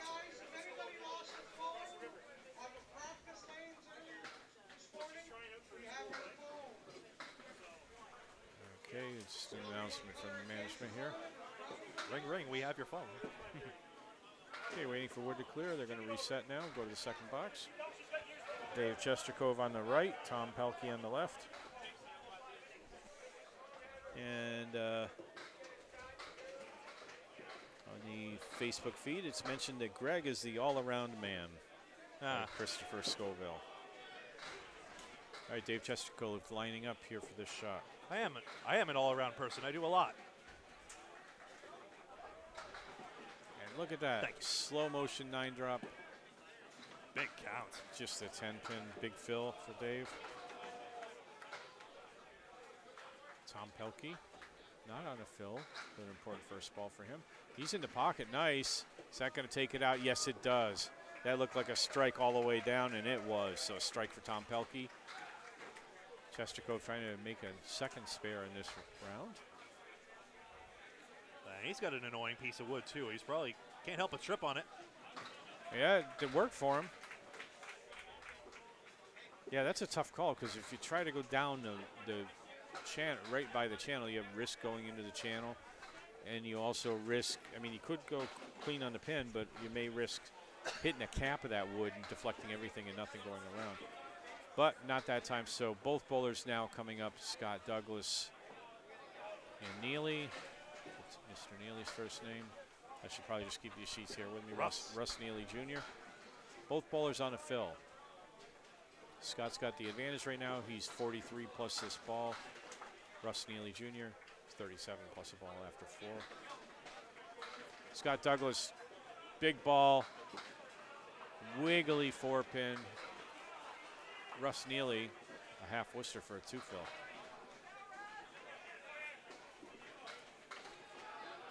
So 9-fill for Scott Douglas.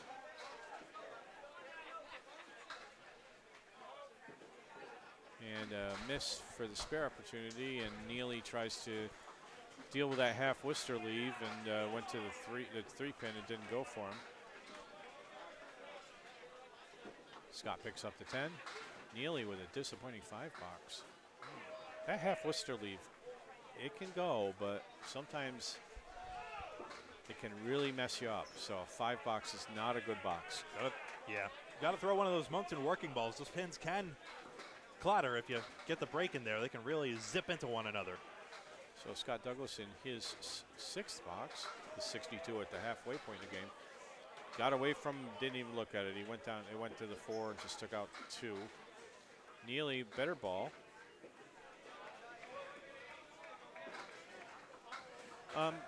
Yeah, I'll answer that. Kathy Budzik asks, what determines the lanes that we broadcast on? Greg, you want to take that one?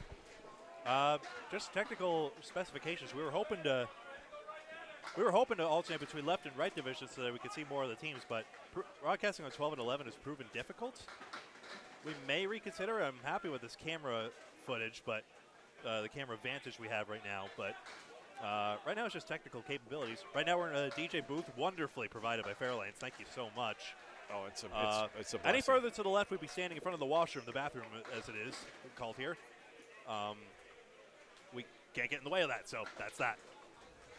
So it's just a matter of what lanes we can see clearly on our cameras. It's not really picking the teams. So eventually we're hoping every team here will get their time on the live stream. And, you know, we're working through that. Our original plan, so we're going to have 4 of us coming up here.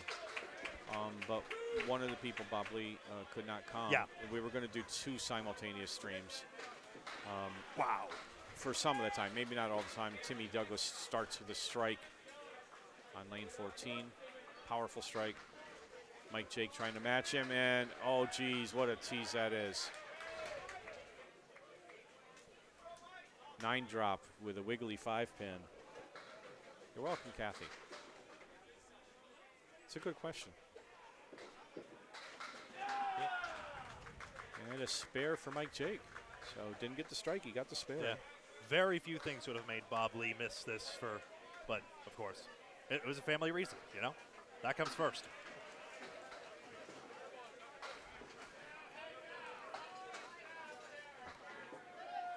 Timmy on the fill, Tim Douglas on your right, and he's on a strike, so he gets a 2-ball fill. We're hearing that you're having some trouble hearing. And an 8 fill for Mike Jake. I might have to push your level up a little bit. I know you're a little audio shy, but I might have to do that in a second. Oh, no, it's just sometimes it gets a little too loud when I do that, that's all. All right. All right, so, okay. Got a few other people saying it sounds good. Okay. Good, good. I appreciate that. I like it when people tell me I sound good. You just haven't looked at me. Yeah. No, we do appreciate the feedback because I do have ways to tell. You know, I've got the levels. I see the color bars and the audio bars, the volume bars, but stuff like that. But do let us know if I'm missing the forest for the trees. Yeah, we're working with a soundboard and a lot of cool stuff up here. So it takes me back to my days in radio, and you did radio too, if I remember right, at one point. Mm-hmm. High school radio, mind you, but yeah, mine was college radio. Just had to pay to go. All right, bowlers. The 5th bowlers are coming up. Chris Winiar is on the right. McNally on the left.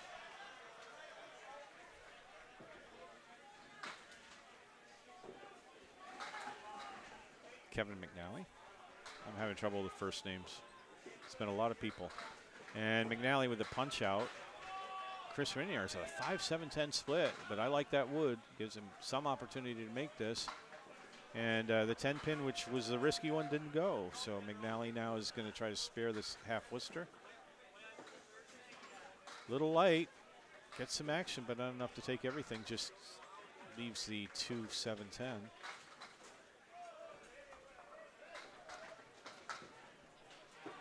Winiar is looking for a 10 box with the 10 pin.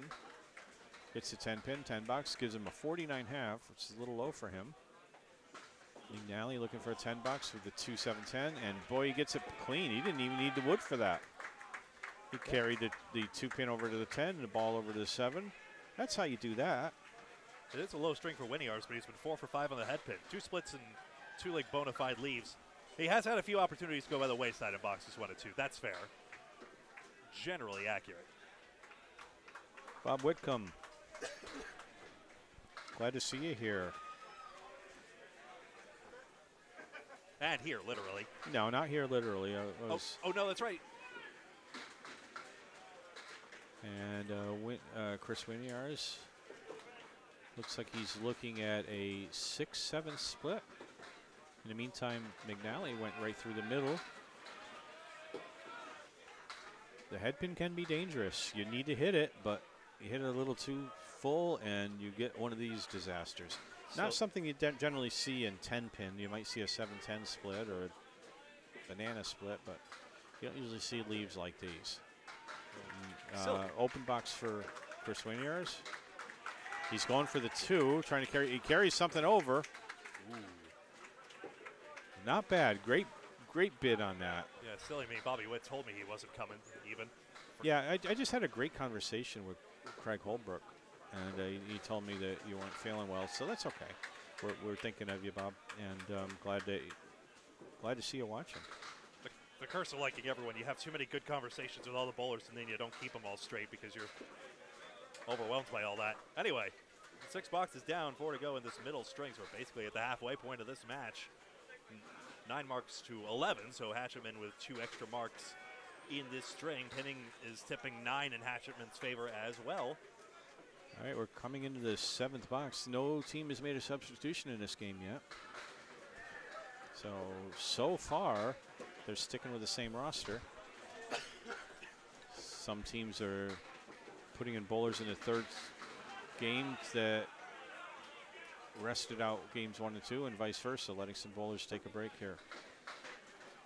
So Royce, was on a head pin, but boy, I don't like that. It's a 4, 9, 10. And Keith Beaupre, good ball. The 4 and a 7. Yep.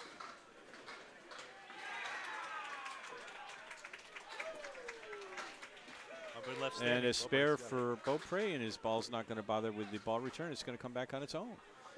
So Royce didn't pick that up. He made a great bid on that. But takes a 10.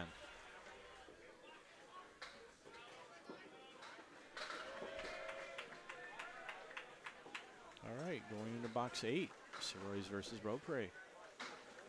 Royce on your right, Beaupre on your left. I only have Scott Royce down for 1 head pin miss so far. Who's that? I only have Scott Royce down for 1 head pin miss. He's got 3 splits in the last 3 boxes, and no marks as a result of that. That good crack at that back row shot we just saw was a microcosm of that. That microcosm emblematic of the whole.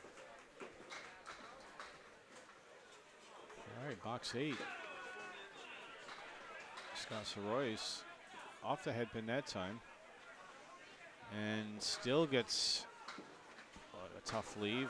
1, 4, 7, 8, 9. Ooh.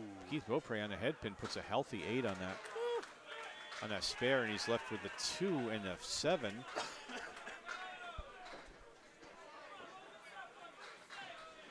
All right, so Roy's got curtain on that one. Beaupre another mark. And I didn't catch it. It's Royce throw a second ball. Yep, second ball's thrown. So this is his third.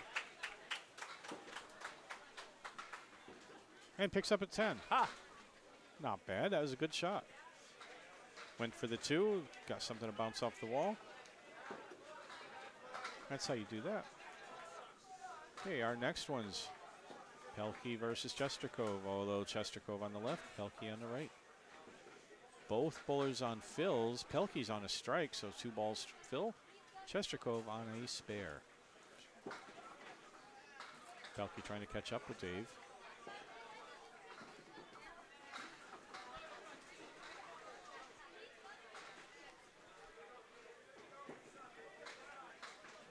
And Pelkey's first ball is 6. Chestercove goes to the 6 pin and picks up just a 3 fill.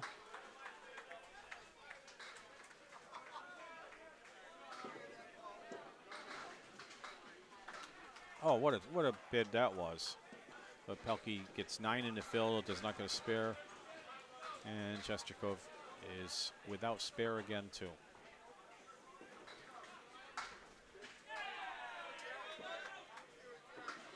Pelkey finding the range, though. Yeah, this would be a tough one. Yeah, I was going to say, he tried to avoid the cap on that, but I think you had to cap it. 8 box for Dave Chestercove. So Chestercove's at 84, Pelkey's at 69, so Dave has a good 15-pin lead here, which is contributing to the lead for his team. Pelkey's trying to come back on that. Would need a mark to catch up, and Dave not to get a mark.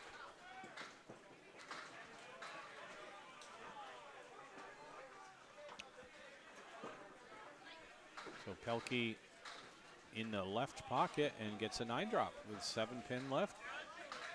Chestercove, I was a little full in the head pin, and look at that mess. 4, 5, 6, 7, 10. It's like a full Worcester minus a head pin. Lots of wood there, so it could get interesting. Both pieces of wood look very similar to each other. The left one's a little further out than the right one. The shot's clearly going to involve doing that, or using that. Rich Lamone, captain of that team, I believe, is taking a look with Dave to That's right. consult on where do you want to go on this one. I don't know. What do you think, Greg? My guess is I might go to the left. I agree. If the left wood is out there, that's correct. And that's where Dave's right gone. Okay, nothing doing. Gave it a shot, but that's all you can do with that. No guarantees. Get better angle on the head pin next time, I guess. Pelkey closes with a 9 box. Not happy about that. Chesterkov looking for a 9 or a 10 with some luck. Oops. Oh, he's trying to just hit the tip of that wood and didn't quite get there, so a 7 box. Yeah, but still, 13 marks to 9, so yeah, overall marks still tipping the balance. Scott Douglas on your left. This middle string. Middle bowler here. And Neely on the right. Get the first name. Russ Neely Jr. I know I had it before, but the old timers' memory is slipping.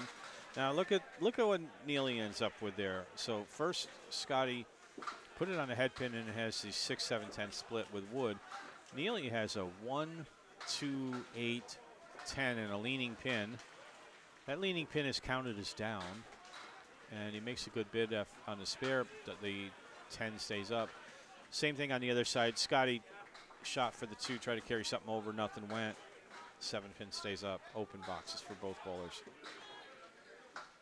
10 box for Neely. Can he make a 10 out of that? Can he hit it? It's not going to, so a 9 box for Douglas. Which brings the pinning only within 5 now. Still in Hatchetmen's favor.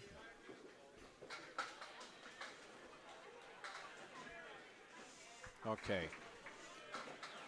Box 8 for both of these bowlers. The third bowlers in each team's roster. And Neely full on a head pin.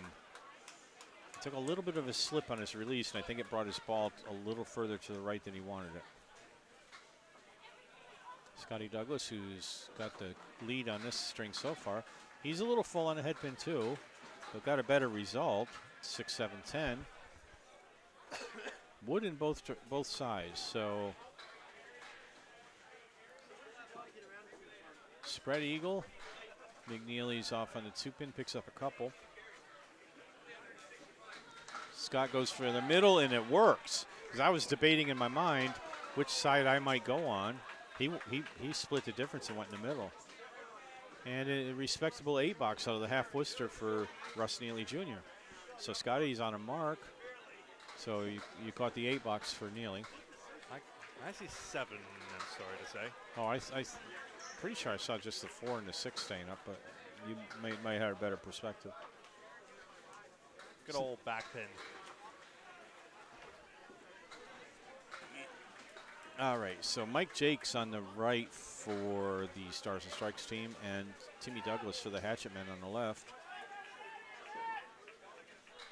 Jake on the 3 pin. Timmy Douglas, he's on the 2 pin. He gets some late action. Again, like Keith Beaupre, he has a very powerful ball. And we've booked Timmy in the high 30s, low 40s. And a great effort on that spare attempt by Mike Jake. Tim just misses his object pin, so no mark there. And a 9 box for Mike Jake. Mike Jake was on the microphone here a little bit ago. 9 box for Tim Douglas. Yeah, still the 2 extra marks for Hatchetmen, so this is starting to balloon in their favor. With both Beaupre and Douglas on marks. Yeah, without counting any open spares or strikes. 35 pin lead for the Hatchetmen. Ow. That hurt. That was a 3 pin hit, and only the 3 pin went. It flew between the other pins. That's just not fair. So he's got 9 to shoot at, full rack minus a 3. Can't have been that bad. And not a bad ball on it. He's on the head pin, takes out everything but the check mark left, which is a 4 pin leave. Tim looking for his spare. And catches a middle pin, so will not have a mark in this box. Jake looking to pick a 10 out of this is very doable. 8 box. Tim misses everything. Is 7 box for Tim Douglas.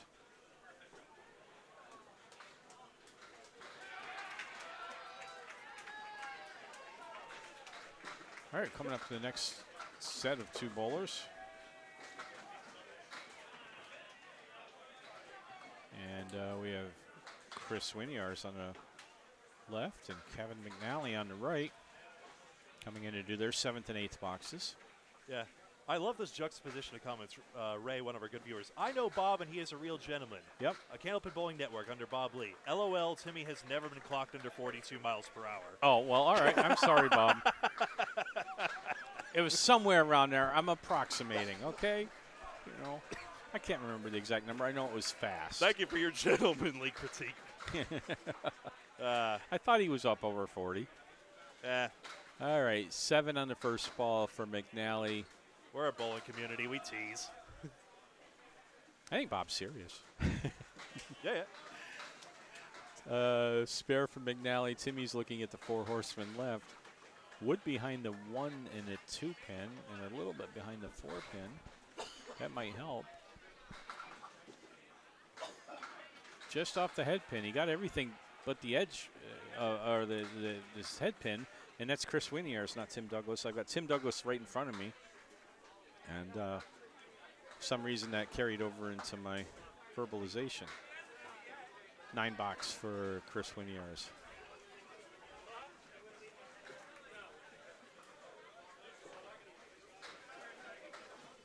Yeah, 230 of you. So McNally now on a mark in the 8th box. Trying to catch this game up for them. Oh, you met Bob Whitcomb. In fairness, yeah, they both are. But, yeah, Bobby Whitcomb.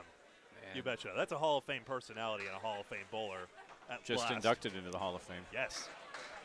We'll have that Hall of Fame ceremony for you on Candlepin Bowling Network as soon as I can edit it. The stupid sickness, which I hope you don't hear too much of here. I'm not contagious anymore, I promise you that. But So 4 fill for McNally, spread eagle. 3 even, yeah. 3. I stood up to try to see the pins directly, and I still couldn't see one behind there. Yeah. But they're there. Another slip at the line for Stars and Strikes. I wonder if it's 14 developing some rut there. Was that the lane one of the bowlers overslid on? It might have been 13, though. No, it was 12-11, excuse me. So I couldn't hear you. I'm sorry. No problem. No, it's no problem. The sound in my bad ear. The sound is in my bad ear, so somewhere it just gets a little muffled. Wait a second. Switch that around. All right, that's good. How about that? Yep, that's good. All right, and 7 and a 9. All right. Winiars sits down on a 9 box. McNally on a 7 box. Yeah, let's take a look. Yeah, you see it's ballooning for Hatchetmen at the current moment. Well, the Hatchetmen lost a couple of pins, but they're still in a commanding lead with 2 boxes to go. Yep, marks are going to override that for the time Well, being, they've got I'd say. 2 marks too, so add fills to that. Yeah, you can see why they're 12 and 4. So I think they're in pretty good shape. That's Beaupre 6 in the fill. Let's take that scoreboard back and put that on the board.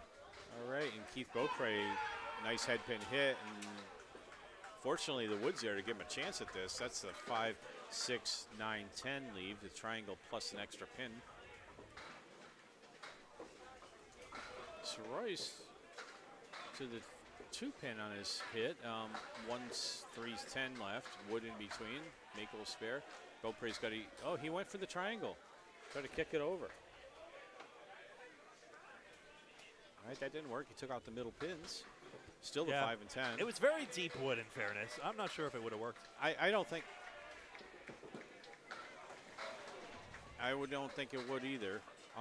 But it was. I thought it was a chance. So Royce misses his spare, and Keith Beaupre. He didn't try to touch the wood. That's interesting. Or if he did, he was off.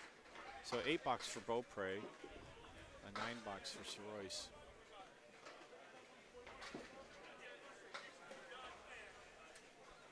There's some great personalities, you know. Ray, as you say, Bob Whitkin's a gentleman. I don't know Bob very well. I've run into him a few times. But there are a lot of great personalities in this game and people that are willing to help you and spread their experience and wisdom and have a good time. And I love it. It's a great community. Beaupre drops 7, 1, 2, 4. So Royce drops 8. He's got that 7-8 split. Beaupre picks up the mark.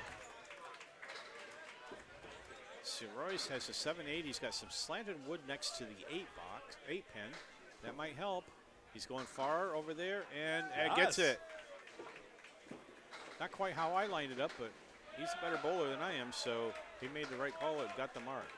So Beaupre's at 121 and a fill, and Soroyce is at 115 and a fill. Yeah, Scott Soroyce has more marks than anyone in the entire match. All right, look at that. The power on that ball. He's off to the left, but he still picks up 7. 7 in the fill for Beaupre. Soroyce, there's a strike on spare. Feel the power. That's from an arcade game. I know, I remember that. Good finishes both. Oh, you play Tower of Power? Sweet. I love that game. What's that? Oh, you play Tower of Power? Good. I don't remember what it was. That's the one I where you remember try the to arcades. I never got into video games, but yeah, well, it's one of those newer arcade games. Well, it's kind of an old one by now, where like the line goes and you try to stop it in the win zone. It sounds like every game ever these days. when I was in college in Indiana, we had a little arcade in the student union buildings, or place, so to speak. And when I lived in northern Michigan, in the summers, we'd go to the arcades there. So Dave Chestercove drops 4? 5. 5, okay. The 9 is not there. It's a real Cleary. And Pelkey drops 5 as well. 4 horsemen plus a 10. Significantly different 5 for Pelkey. He has that outpost, which is an easier pin to pick up, generally. Oh, ouch, ouch, ouch. Got to hit the head pin on that. Got to hit the head pin on this, too, which he does. And somehow the 7 doesn't go. I thought that was a good, clean hit. Yeah, good sticks, though. Chestercove took out the pin he didn't want to take out. And Chestercove with a disappointing 6 box puts him at 97 after 9. Pelkey with a 10 box puts him at 88 after 9. So picked up a couple of pins on his opponent, Dave Chestercove. Yeah, it's within 3 right now, but the fact that it's 15 marks to 11 and bonus pins are lopsidedly in Hatchetmen's favor is just overriding the whole match right now. Yep, and as I mentioned before, Pelkey's throwing the 2 6s. Chestercove, I imagine, I can't confirm this, probably is throwing 2 7s, but might not be. And Dave punches out a half Worcester left. Pelkey. Uh-oh. 9 box, or 9 drop, 9th. Leaves a 5 pin only with a Still got big barn door in front of it. Still got a bounce for that ounce. Sorry, couldn't resist. Chestercove trying to spare the half Worcester. I haven't seen anybody do that yet today. Doink. And there's a spare for Pelkey. Chestercove trying to get out of this 10th box with a 10 box. He's got to cut something over to take that 7 pin and cut something over to take that other 2, but either strategy involves hitting the head pin. He's got to hit the head pin this time. And similar situation. Barn door, a little plank in front of the 6. Not a big barn door, mind you. Still could help. He hits a head pin. He gets 2 out of the other 3 pins. So a 9 box for Dave Chestercove, 106. That gives Pelkey the chance to go ahead of Dave here. He's got a 98 plus a ball, so 8 or better. 8 ties, 9 wins. They're not strictly bowling each other. It's a team event, but you do want to beat your opponent if you can. And he's off the head pin quite a bit, and it's a 5 fill.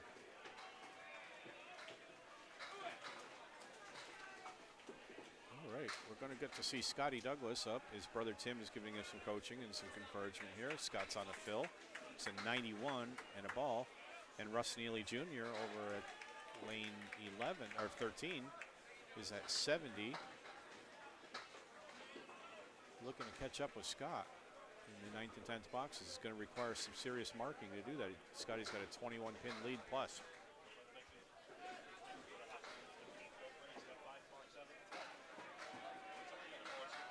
Scott Douglas, strike. Came in on a head pin. I thought it looked a little full, but it wasn't. It's a strike for Scott. Strike on spare. Good time to do that. Their lead was starting to get a little slim, not counting spares. Let's see if Pelkey can get the mark. No, he just went left. Second time today we've seen that from Scott Douglas in this match. Russ Neely drops a nice 9 drop, leaves a 10 pin and some wood. So that's at least a 10 fill for Scott Douglas on that strike. And Neely's got a spare for himself too. So both bowlers will come up for fill balls. I feel so sheepish. The internet went out on that one. At least Scotty already has a double. That's why his little smudge is green at the top instead of yellow under those total game mark indicators. All right, so if your video went out for a minute, Scott Douglas just dropped a strike on strike. He's on a double. He's looking for a triple. And just off on the 3-pin. What's weird is it's not like my cable went out or anything. It just...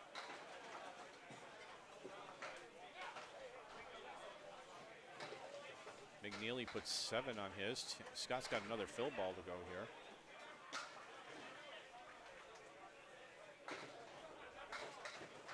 And not too bad. I'd take a 17 fill all day long. So 7 on the second strike. 142 game for Scott Douglas over Russ Neely's 88. Should be 95, excuse 95, me. Sorry, 95. I didn't have the 10th box there. Yeah, so I didn't 142 to 95 on that one. That's it. And that moves the Hatchetmen's lead up significantly. Close match here, and this second and the fourth bowlers, Mike Jake versus Tim Douglas. Tim Douglas on your right, he's at 96 after 8. Mike Jake on your left, he's at 90 after 8. Douglas, Scott's brother, trying to copy what his brother did. On a head pin, drops 7. Mike Jake gets a Colliery right, 4 horsemen plus the 8.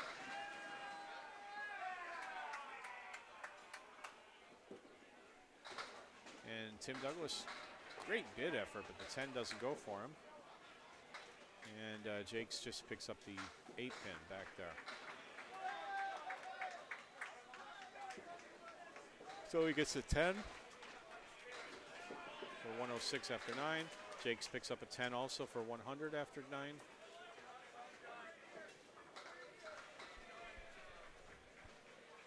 Jimmy looking to close big here on this one. His team's in a good position right now, so if Tim ends up under his average, it's not the worst thing in the world, but there's still total in that to consider. Look at, he's spinning him around a lot. Jakes is off on the left. Ooh. And getting some late action, and that's a strike. That's how you get a strike. So a strike for Mike Jakes in the 10th. Tim Douglas is faced with a 1, 2, 7, 9, 10, and I think the 5 is back there too. Yep, any way you want it, that's the way we need it. But that wood may make things interesting. The 1 was the penultimate to fall. Somehow you gotta be on a head pin. Get things moving and carry all over the place, and you might just get this mark. Deadwood check. Okay, you want to make sure that that wood is fair. I don't know if Tim thinks he's in a good position or not.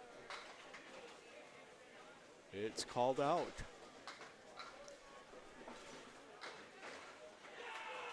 Or is it actually? No, he took Nope, they left it. Called it good. Yeah, he took out the other piece of Deadwood. It's not the reverso changeo. All right, so I don't know if Tim thinks that's good or not. I think it's good myself. I jest, but it's like he threw up his hand to say, like, well, why didn't you take mine? And getting some action here. No, not quite enough to cover the 9 and 10. Dodged it pretty good. Maybe you wanted to spray it into the mix, but he had the right idea. And you know, it's funny, that piece of wood is still there. It's a good pinning shot, if nothing else. Yeah, he didn't hit that wood. It's still sitting there on the left. Well, we'll never know. Ball coming back. It's kind of comical here. They go all the way in the pit sometimes and come back anyway. And there it goes. He took that pin out. Doesn't count. So Mike Jake gets to throw a fill and has a good opportunity to get ahead of Tim Douglas's 115. First ball. Ooh. All right. Well, they're called the lucky strikes for a reason, probably, because that was a lucky strike. No. Lucky strikes on 11 and 12. Lucky strikes. Now, stars and strikes. You're right. I'm sorry. It's getting. They had strikes in their name, but it's an 8 fill. Ends up with a 118, defeating Tim Douglas by 3 pins. Yeah. Adding or cutting into the total some, but only one more bowler to go, and that bowler's got to make up over 40 pins to be able to get the string in 2 boxes. That's going to be really tough to do, especially against Chris Winiarz. I know Winiarz right now is on a 76. Big Nally's on an 85 after 8. Yep. That's a long hill to climb, and I think this game's likely to go to the Hatchetmen. And Winiarz is off onto the 2-pin and leaves a clear right with some movement in the pins. No, that ain't going to do it. And barring a McNally, should, unfortunately. It's not mathematical, but it should be it. For this string, still one more to go. So remember, this is the third of 3 matches today. So after this, our coverage is done for the day, but we're here all week here in Moncton, New Brunswick. And we'll be starting again tomorrow at 9 a.m. Atlantic time, which is 8 a.m. Eastern, 7 p.m. Central. Back from there, or forwards from there. GMT -4. Look at that. Ooh. Nice spare from McNally. That And he's was excited. pretty. I'd be too. That was beautiful. That was great. And Winiarz picks up a 9-box. So a 9-box for Chris Winiarz. And it's Scott McNally, correct? No, that's Scott Soroyce. I'm sorry. I got to get the. I'm getting better at the Kevin McNally. Kevin McNally. McNally with a strike spare combination. That was big. And Chris Winiarz takes out 7 on his first ball. And Kevin McNally with a big 9 fill on that spare.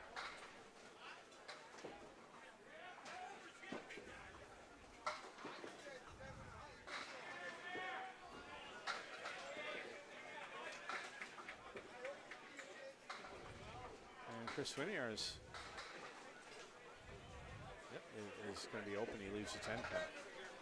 He and a few others, Chestercove and Douglas, Timmy Douglas, are losing the range late. And a spare for Kevin McNally. Winiarz looking to close out with a 10. He can't get to 100 on this, but at this point, it really doesn't matter. So, however, you may lose a string, but total is critically important, and Kevin McNally has the opportunity to reduce the lead that the Hatchetmen have by up to 10 pins here with this ball. And not terrible, 7 fill, 121 string. There we go. Now we'll set that to third of 3 and take that away and show you the whole scoreboard. Let's take a look. There we go. So you see Scott Douglas turned out to be the MVP for Hatchetmen in that second string there. Beaupre was leading the charge as well. Scott Soroyce is doing quite well for himself. You know, he's got those 8 marks and is starting to count them good too, including the spare strike on the end. Maybe he might be the X factor of Stars and Strikes. It's going to take a couple of match points out of this tilt.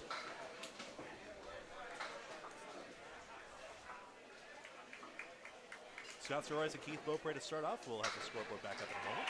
All right, starting game 3 of 3 in the third match of the day. Lots of threes. We are on lane 13 and 14 at Fairlanes in Moncton, New Brunswick. Great bowling alley. This is classic candlepin at its best in this facility. And some of the best bowlers in the game. One reason to love overhead scoring, it takes some time to put the paper the right way around so I can get time to reset for y'all. There you see the final results there. Remember, it's round robin, 2 divisions of 12 teams each. All right, I'm just grabbing myself another drink here. You got it. Oh, we're drinking a Coke? I am. Excellent. Helps the throat. Hang on, let me turn your levels down. That's better. Okay. Just so you're not crinkling the package there. Here, I'll put you back up. There we go. We try to be somewhat professional when we're doing this. Yeah, always. Greg works with me on that. So we started the round. Keith Beaupre on the left for the Hatchetmen.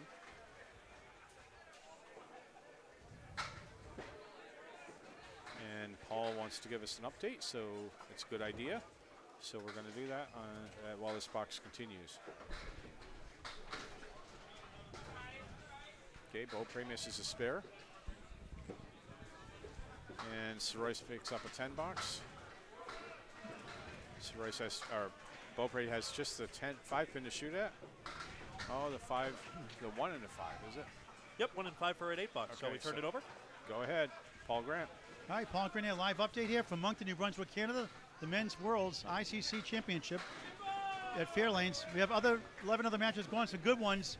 Academy Lanes leads 4 points to none. One of the first 2 strings over Team USA. They won by 69. They're up 86 after 2.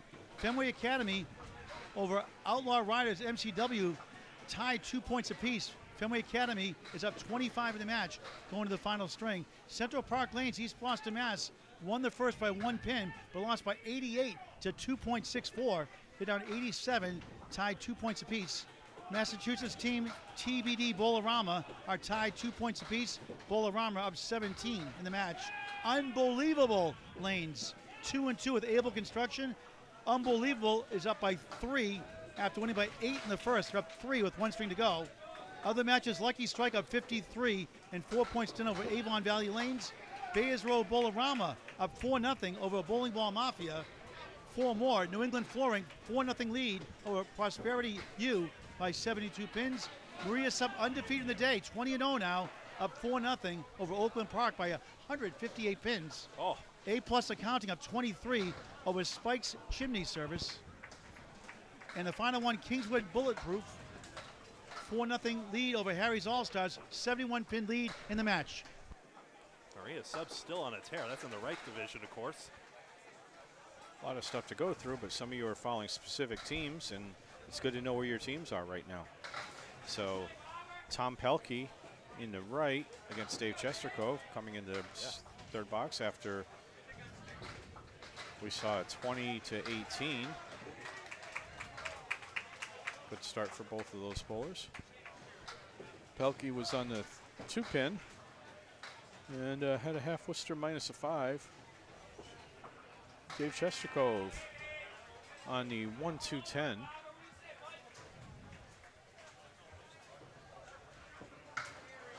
And hits a head pin. He was trying to get around that wood a little. I thought that wood didn't look good, and I think he agreed with me. And a nice 9 box for Tom Pelkey. Chestercove.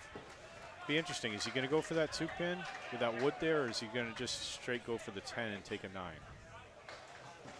Well, he's trying the 2 pin, but again, trying to work with that wood, and it was tough for him, so an 8 box. Yeah, having that dangerous wood has a psychological effect of like, you don't want to hit it badly, so sometimes you try to avoid it, and you get a little too much. Too scared off it. Okay, Pelkey on box 2. His ball took a break to the 2 pin, and we'll give him a half Worcester. Chestercove hits the 2 pin and gets a much better result. It's a split, but he's got a lot of wood on the deck there with the 1-3-7-10. Pelkey trying to spare the half Worcester. Great bid on that. He was in the pocket, didn't go. The 4 and the 5 stayed up.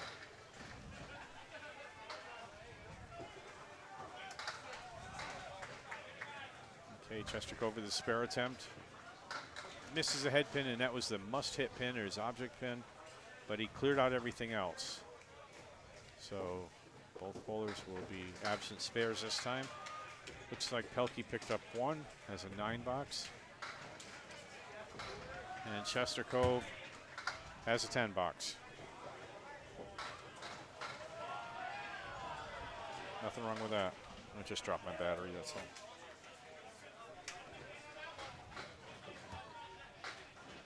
Nothing else valuable or dangerous, anything. Yeah. Can you reach out? Yeah, I gotcha. Okay, thank you. Thank you. There you go, my friend. I've got my cell phone here monitoring the text. And I had a Substitution. battery on. What did we see? Substitution. All right. Let's go, Douglas. We got Brendan O'Dowd. I know this guy, Brendan O'Dowd. I've bowled against him in the ACST before. And Brendan has been really coming on strong as a good bowler. Stars and Strikes also substituting with Aaron Basford.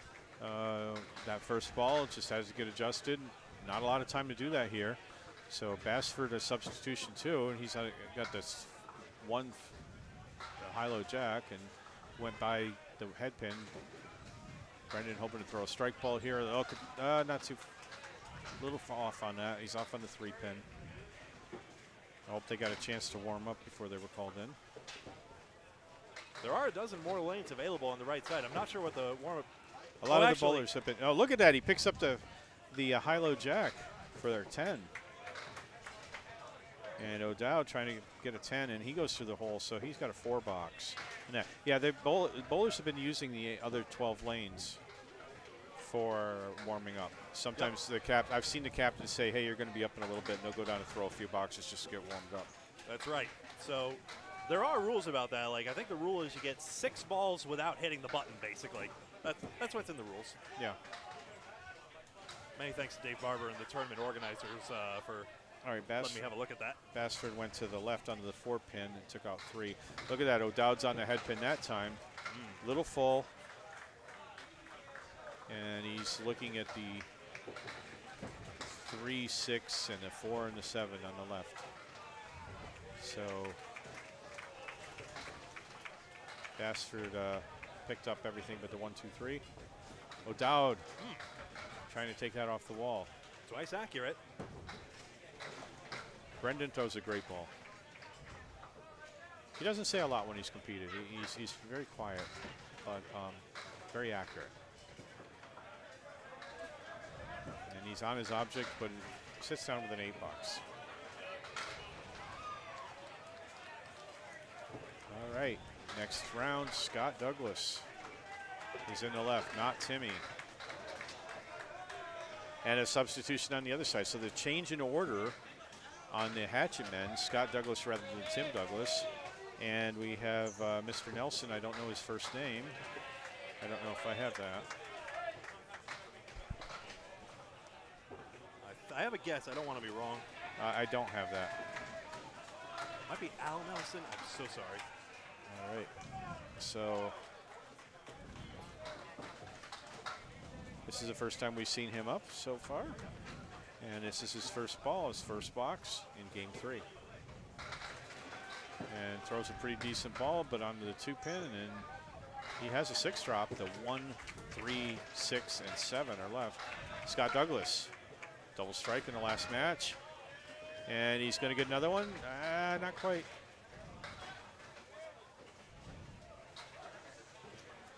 So that's not a strike 9. Look at that. So sometimes Paul gets ahead of himself and calls it a strike when it's a 9. So it's a strike 9. And I do the opposite sometimes. 9 strike. All right, 9 box for, open box for Scotty Douglas. Nelson shooting at the 1-7. And Timmy Douglas trying to pick up the 10 box with the 10, and he picks up a 10 with the 10-10.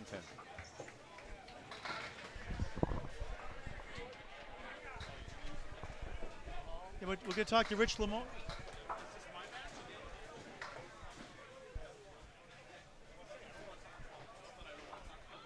All right, we're talking to Captain Rich Lamone here of the Hatchetmen. First of all, how'd you get the name Hatchetman, first of all?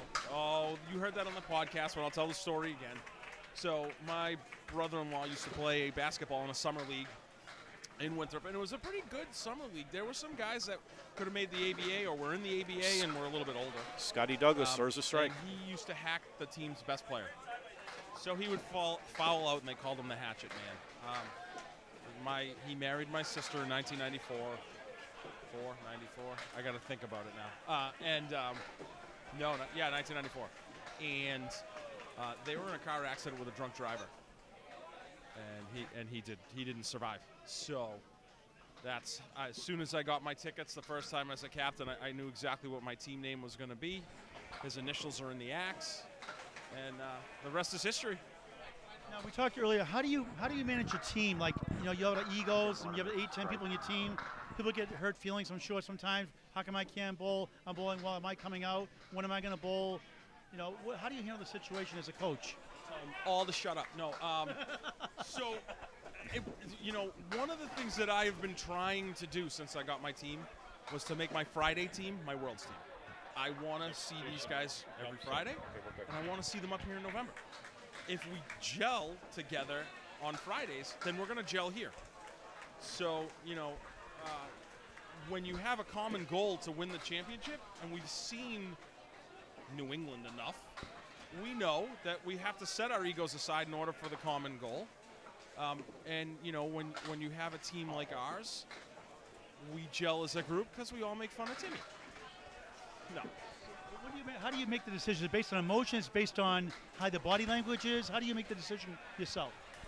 Well, you can see a guy's confidence. You know, you can tell that he's upset.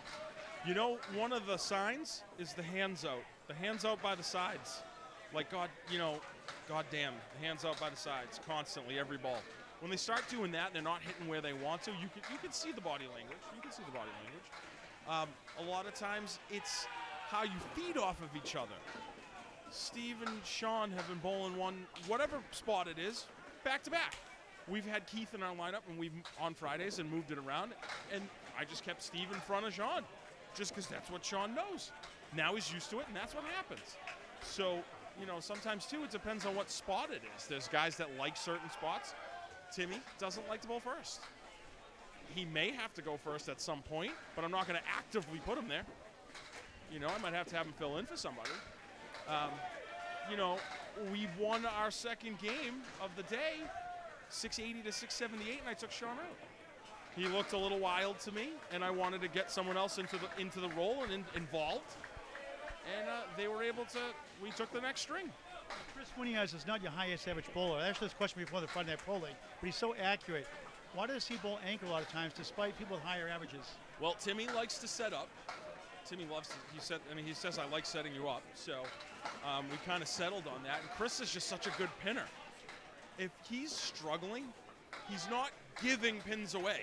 That's the important thing. So you can't have somebody that goes up there and throws a 7-box, but then throws a strike. When Chris gets 2 10s, he's still got 20 pins. We got to wait for that fill, and now we've lost 3 pins in count in those 2 boxes. So the other way, at least we're even if the guy has a strike and a 10-box.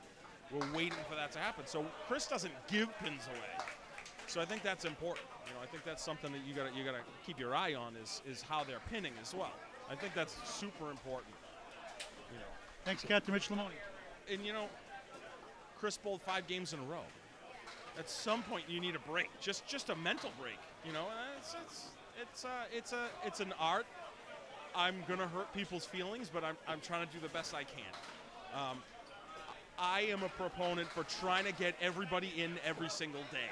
There are certain teams that say you're gonna sit all day. This is your day to rest, and I feel like that's a detriment because the next day that guy might be rusty. He might feel uncomfortable. He might think that I have a short leash. You gotta give the guys a leash. And there are some guys that when you're gonna bring them in, they need 2 boxes. You gotta pull a guy in the 4th and not in the 5th. There's some guys that can come in 1 box and then they're fine. So you gotta know that too.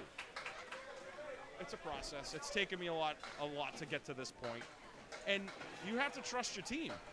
I think what's good about my guys is they'll come right at me and disagree. And I'll say, okay, why do you think? You know, like I'm not going to get mad at them. We're a team. It's all of us. I need all of them. I can't bowl. I need all of them this year. I got to listen to them. They're the ones out there. Great insight, Rich Lamoni, Captain. The Hatchetmen, thank you for taking time out. Good luck the rest of the way. Thank you. All right, back to Greg and Dan Castle. Thank you, guys. All right, thank you, Paul. Thank you, Rich. Always good to hear from Rich Lamoni. Yeah, Beaupre with that a big real stroke student of the upstairs. game. And we just saw Keith Beaupre on the right drop a bomb. And so Royce on the left is on a fill for his last strike. And it's an 8 fill.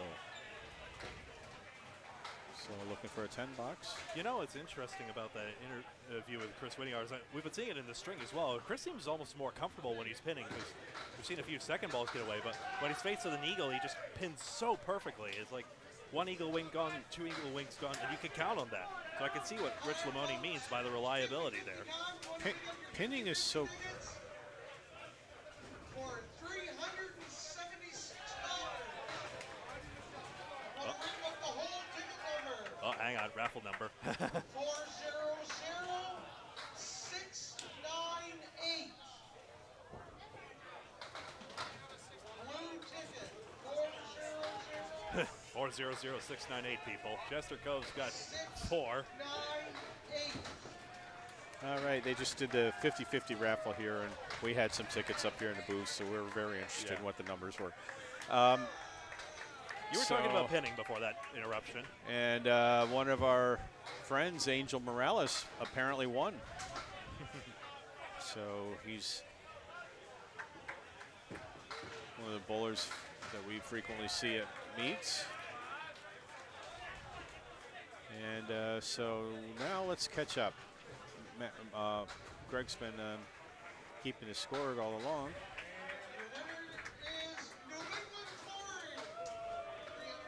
New England Flooring. It was a team purchase. They just won the raffle. Okay, 8 box for Pelkey. Chester Cove with a 5 box. Not happy about that. Yeah, Simpin's got taken out in the clearance effort, I'm guessing. I'm sorry, I couldn't hear you. Simpin's got taken out in the clearance effort, so, but it is 5. So after 3 boxes, Chester Cove's at 23, Pelkey at 26. Chester Cove trying to come back here. And that's 5 box. And there's a strike for Pelkey. So I don't know how many strings all these guys have bowled, but if they've bowled all 3 matches, all 3 rounds, then this will be their 9th string. And fatigue's a factor here. Now we've only just gotten started, that's true. That's right.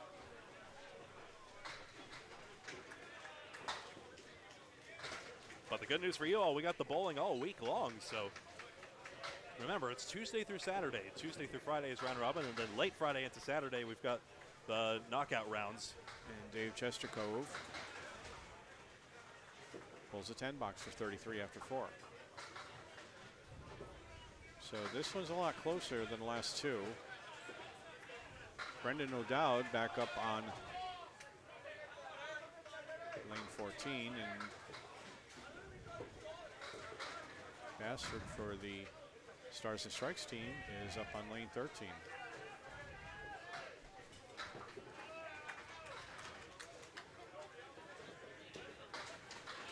And O'Dowd is right in that pocket and gets only 5 down. Bassford on a head pin, a tad full, takes out 6. 3, 6, 10, and over there is a 4 pin on the left. Brendan's fortunate enough to have them all together. Just has to get the object and get them all to go. Tries to carry the wood. That was interesting. He very accurate on that, but the 7 pin didn't carry. You'll have wanted to go straight at that, but put a pretty good shot at it anyway. Bassford had a good bid on that one.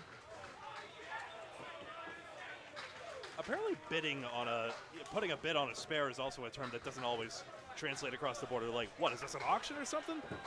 Someone said that. That's 7. You made a good offer on that, and that came out of the channel, so Bassford will have a 7 box. Yeah, it's like you made a good offer on that. Yeah. You know, a good try. Exactly. Yes. Exactly. It makes perfect sense, of course. Yeah, so you'll hear that a lot. And what's interesting is I don't think any of us ever get bored of hearing the same terms pretty much every time we bowl. Brendan O'Dowd, both a techie and historian for the game, works with Ali Chad. You know, supplements Frank DeLuca's technical prowess. As both producer, archivist of old shows, the Ali Chat Classics. Nice 9 drop for Brendan O'Dowd. Yeah, he's a wealth of knowledge, and Yeah. He frequently writes on Facebook when things come up, and it's very impressive. I think he's also one of those people helping out with like synthesizing all the information about historical tournament wins. And he makes a nice spare. Yeah. Comes off the tip of the wood to take out the 10-pin. Bossford off to the left. Still has 5 to go. Yeah, a lot. What Rich Lamoni talks about with pinning is so critical because you gotta use that third ball, and if you can walk away with a game that's all 9s and 10s, it'll be decent. So Bastard finishes with a 9 box. Yeah, speaking of, he had 5 before that third ball. Yeah, so that's big. I mean, my one league back in Natick, the Monday Men's League, which actually there's a few guys from that here, quite a few guys actually. One of the awards at the end of the year was the highest string without a mark. And it usually was around 95 to 97. So that means almost all, you could get 100 with no marks.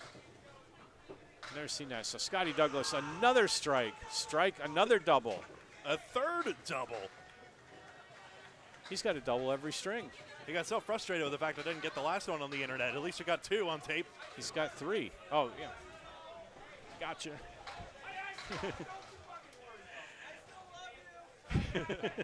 He's saying to the camera, I still love you. I still love you. We got that one, Scotty. Scotty is a very animated bowler. He's a lot of fun to hang out with. Go to his matches and that. He's off an injury recently, and he's doing really well since, obviously.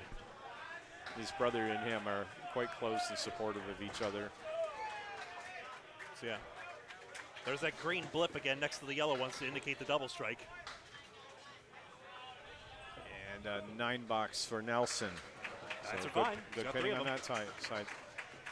He's up against the buzzsaw a little bit right now, and Scotty Douglas. Yeah, just a lot bit. Anytime you bowl one of the Douglas brothers, that can happen. A double every string by Scott Douglas. Oh, it's only in the third. That was only in the third box. Yeah. Oh, we think we're. Oh, I won't say it. Whoops. All right, 7's the first ball. Nelson looking to make some ground here. Throws a decent ball off on the 2-pin, just misses the head pin. And that's a tough leave for a 4 horseman. I don't like that wood. It's bad wood. Maybe if you get the head pin to go behind the wood, then it'll ride the rails, but kind of have to go outside maybe? Yeah, I think that's an outside hit because you hit it inside, you're going to. And Douglas with a 9 fill on that second strike. Yeah. That's his best double strike fill yet. He's had a lot of practice at those. All right, he's just going to try to get as much as he can, hope the head pin carries. And for Nelson, it did not. So Timmy's left with Scotty's left with just a head pin, as is his opponent, Nelson. I wish I had the first name. Al Nelson. I'm sorry? It's Al Nelson. It's Al Nelson. Okay, thank you. Yep. Sorry if that didn't make it over to you. That's okay. We're communicating, and both bowlers end up on a 10 box.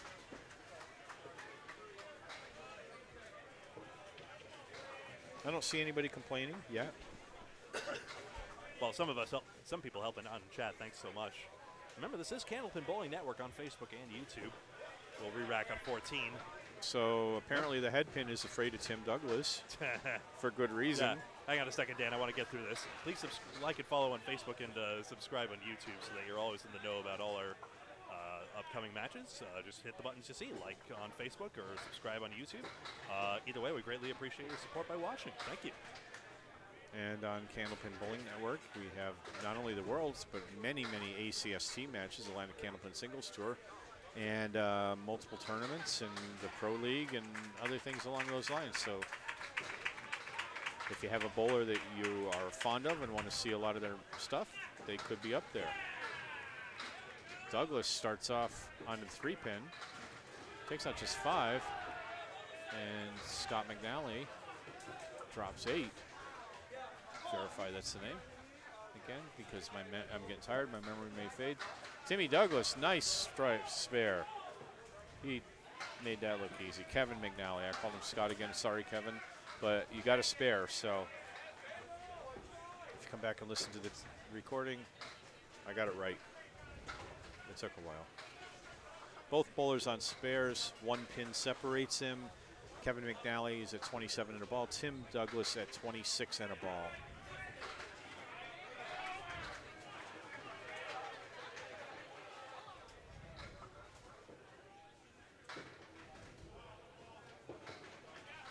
Timmy Douglas on the fill. Oh, almost gets a strike, not quite. 9 drop. It's Kevin McNally. He's on the pocket and he gets a 7 fill. Make that 8, just a late pin, only now. Late fall on that. Yeah, it falls nice too. Douglas back-to-back spares. Oops, I lost my screen. There we go, I got it back again. Douglas with a 10, McNally with a 10. Oh, those are spares both ways, I think. Yeah, I went blank for a second here. My screen went There we out. go. So, all right, so marks, they are matching scores. Both at 45 and a ball after, and now we go back to look at the scores at this point in the game. Go ahead. Yeah, 8-4, basically 9-4 in terms of marks. So Hatchetmen piling it on again. 32 pin lead currently for the Hatchetmen. And they also have 1 additional mark to fill. And we're going to see Soroy's first on the right for the Stars and Strikes. And Keith Beaupre's on a strike. I bet you he'd like to make a double to match Scotty. And not this time, unless he gets some late action. It's 3 in his first ball, 1, 2, and 4. Soroy's drops 5 on his first ball. He's got an interesting leave, a diamond and a 7. Yeah. And only picks off the left pin of the diamond. Even if you threw the eagle shot, you wouldn't carry the corner necessarily. That's a toughie. Oh, wow. How did that not go? Beaupre hit it perfectly. He gets a 9 in the strike. But no spare this time, and I thought he was right on that. And a 9 box. Still gains a couple. Looks like a 6 box for Soroyce. Yep. Okay.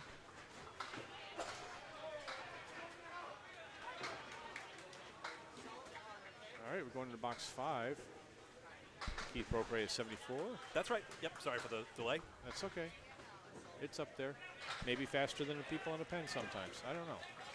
All right, Soroyce. Nice 8 drop, the 1, 2, just the only ones to shoot at. Keith Beaupre picked up a bunch of pins for his team. Woo. And a 7 drop. Fireball he threw. 1, 2, and 5. Both Soroyce shooting at the 1 and 2.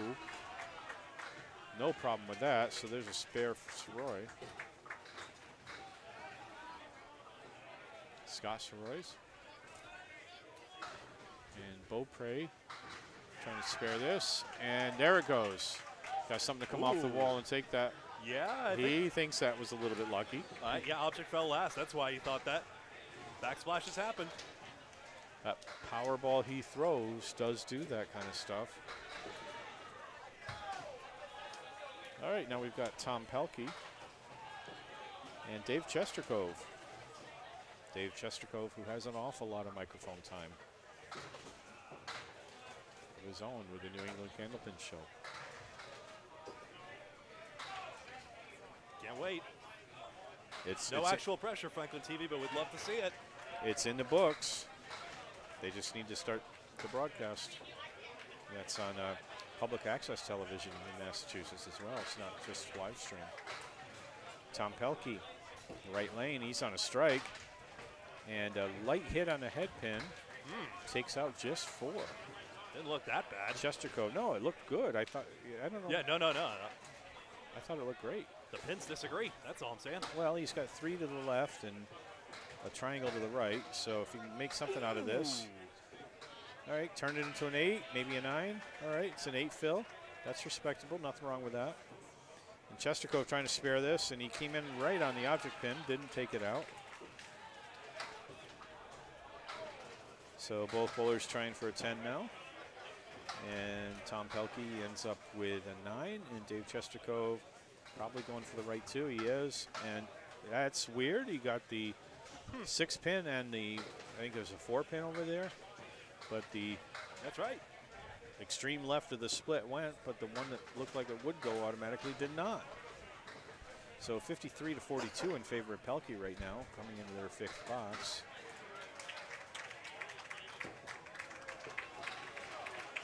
And is it going to go? Oh, see ya. And see both you. bowlers do the same thing. Both drop big 9s with big explosive hammer balls and a wiggly pin left over, but Pelkey gets his for a spare. And let's see if Chestercove can close his, and he does not. He goes wide to the right. If he'd gone on the pin to the left, I think that would have gone. Tough one, just as DC thought he was finding the range. So he'll have to settle for a 9 or a 10. And a 9 it is. So a 51 half for Dave Chestercove, a 63 with a fill for Tom Pelkey. So do we have Mr. Bassford's first name? Aaron. Aaron? All right, so Aaron Bassford. Thank you, Paul, or whoever got that for us. I member too. Oh, you knew you met? Okay, good. It works. I don't think I've met him personally, I confess, but Okay, Al Bassford is on the head pin but takes off 5 now. Brendan O'Dowd on the left is on a spare. Oh, the ball, dropped the ball. Just puts 1 on the fill, the 10 pin. He'll have to throw a strike ball to get a spare. And Aaron Bassford threw a great ball there. And the 10 didn't go. So there's Brendan. He's much closer to the head pin that time. But this will be an open box for him. 10 box for Aaron Bassford.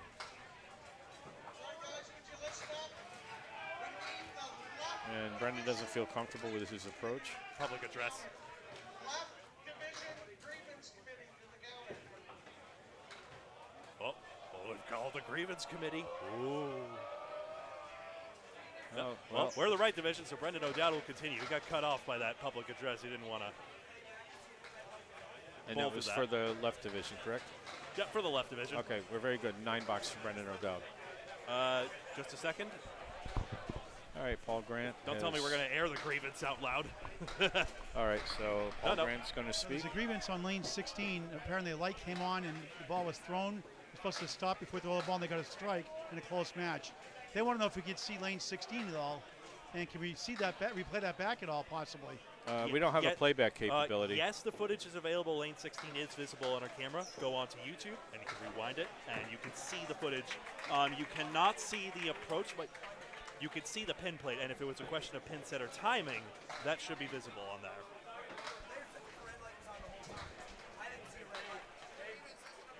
We can, the light is visible on our feed. Yeah. Nobody pushed it. Dave said if there was no interference, then it's good. This is interesting, folks. Yeah. Okay. It's good then. The strike's good then. Okay, thank you. Back to you guys. There we go. So we got involved in a grievance committee hearing just then. That was just a question of whether pin had fallen. And meanwhile, we got 9 and 8 for Brendan and Aaron, respectively, out of all that. Okay. So we were momentarily distracted with that. Yeah. And I'm not sure where we stand on the score at the moment.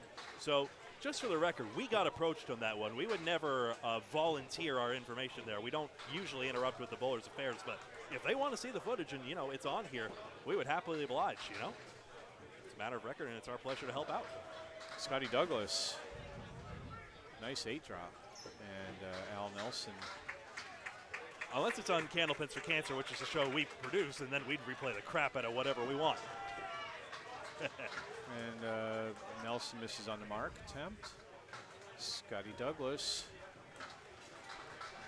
Okay, he misses on that one too. So I'll keep up with the chat, we have some members of the committee over here discussing the situation. So it's a little distraction for us from the match. Yep, 7 and 8. Oh, no, no 7 problem. and 8? We'll get it. We got it. Al Nelson got a 7, and Scott Douglas got we're an 8. back on it. There we go. So interesting stuff. So Al Nelson coming up in his 6th box and takes out 8. Brendan O'Dowd. 7 in fact. There's oh! or not Brendan, Scotty Douglas, another strike. Scotty Douglas is another strike. He's a strike machine today. Yes, to your point, 6 strikes today, including 3. Hang on. Al Nelson, I'm sorry, not Al Johnson. Al Nelson takes out 2. There was a 3rd pin back there. It's tough to see. So he made a great bid on it, but nothing wrong with his ball. The pins just went around the 5 pin in the back. Yeah, Scott Douglas has 7 strikes today. That makes more sense. All right, It's our doubled score it. is current. Yes, it is. All right, so accuracy on this thing. We got you. So again, and I'll remind you so Greg doesn't have to, we're not getting a feed on the scores. Greg is manually scoring this. So if we get sidetracked or distracted, it's possible for us to miss something. I'll mislead you all. Mwahaha. All right. But we're not the official scorekeepers either, so our scores don't really matter. Yeah. So Kevin McNally on the right. We're only the committee assistants. Nice Apparently. 9 drop. Whoa! Tim Douglas trying to catch up with his brother in strikes. Yeah, no, I exclaimed more. It's him, so McNally got the better break out of that. McNally sure did. I don't know about that. Oh, yeah, that would. The darn would, isn't it? And if you could lip read, I imagine it would be R-rated off of what he had to say there. Yeah. We'll keep our dialogue family friendly, but I can't promise that for the bowlers, you know? It's their All world. right, there we go. That's what will happen with that. You throw a great ball, and yeah, to say it politely, you get taken advantage of by the pins. And Timmy's not far behind on that category. And those of you who are familiar with the candlepin community do know that a lot of us get quite animated when we bowl. And a 10 box for Kevin McNally. Yeah, that would have been 3 straight for him. And a nice 10 box for Tim Douglas. And I'm not just excited because I know Tim. It just was a great shot to make that split. That was a tough shot. And he did it. So I feel for Kevin McNally on that because that was just a tough break to have the wood roll out like that. Yeah, thanks. Right as I was building momentum. That's only all right. Oh, there's another Douglas strike. The brothers are combining for a lot of strikes here. And 9 pins back here as well for McNally. Kevin McNally, he's got the 1-3-6. I don't know if I like that wood. Let's see what it does to him. No, he didn't. He was off. And that one he would probably say was on him because he just kind of let the ball go wrong. Yeah, hard to say if it was actually on in the end, but yeah, see, because it was going to deflect away. Yeah, it was. Okay. 9 bucks. 9 9 bucks for McNally. A strike for Tim Douglas. And a score check. Take a look. See, two marks to 3. In fact, for Hatchetmen, overall in the string is 11-6, including a Scott Douglas double, so it's really 12-6. Pinning is actually exactly level in this case. So the marks are decisive once again. Both bowlers coming up for this next 2 boxes are on spares. That'd be Keith Beaupre and Scott Sorois. Scott Sorois from Skowhegan, Maine. And Keith Beaupre, he's still got pins wiggling, but it's a 4 horseman remainder, so he has a 6 fill. 90 after 6.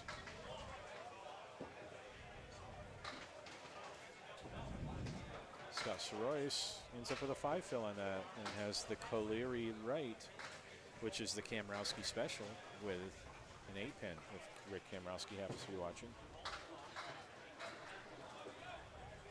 And one moment we'll respond to that, Ian. Ooh. And there's a spare for Sorois. And Keith Beaupre on his attempt to make a 10, and does very nicely. So Ian McGregor has asked what the nature of the grievance was, and I know you could hear it a whole lot better than I could. Over to me. Yeah, there was a question of, was lane 16's pin sweep in motion? Therefore, does the strike count? Because per the rules, if the reset light is on or the pin sweep is in motion, it doesn't count. And apparently, the red light was on the entire time. And they were asking for us, well, can you see 16? And we can see here on our screens, all of you watching out there, all 200 of you, thank you. So you can see the red light. I don't know how visibly. far back it was, but you could rewind that on YouTube potentially. Yes. And I'm sure they have done if they wanted to go back. That's what they were doing. Mm-hmm.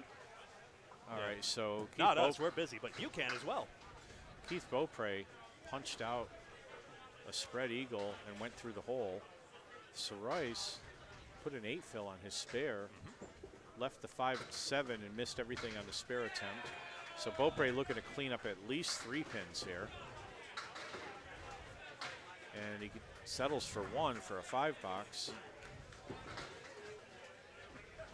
And beautiful 10 by Sarice. That was a clean 5-7. Yeah, picking up 5. Just no wood involved. They still got a bigger hill to climb than that, but that's about a spares difference. That gives him a 10-box. All right, now we have Tom Pelkey and Dave Chestercove coming into their 6th and 7th boxes. Dave Chestercove at 51. Tom Pelkey on a spare with 63 and a fill. By the way, I believe without exception, every single reset light works here at Moncton Fairlanes. I hope more centers will follow suit and, put the red light in, because some people will otherwise mash a button waiting to see if there's a reset otherwise, because they don't know. So Pelkey put 4 on the 6 on a spare, and Chestercove may have the same similar situation that we saw before, and we don't know for sure yet. But the wood looks at a bad angle, and he went to the right to try to avoid it and miss his spare. Pelkey goes to the left and misses his spare. That leaves 1 pin. Both have really ugly wood in front of them. Pretty much kind of have to just gently nudge the wood. Yeah. I'd sooner take Pelkey's. He can play low at least. There he goes. He's got it. Cap first for the 10. And a miss for Pelkey. So a 10-box for Chestercove, a 9-box for Pelkey, 78-61 after 7 for these 2 bowlers in favor of Pelkey.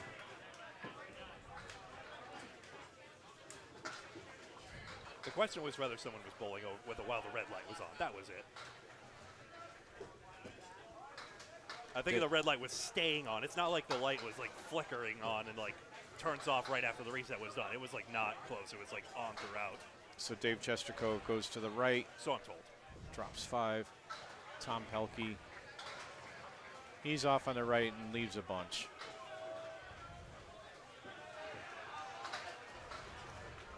And no spare for Dave Chestercove.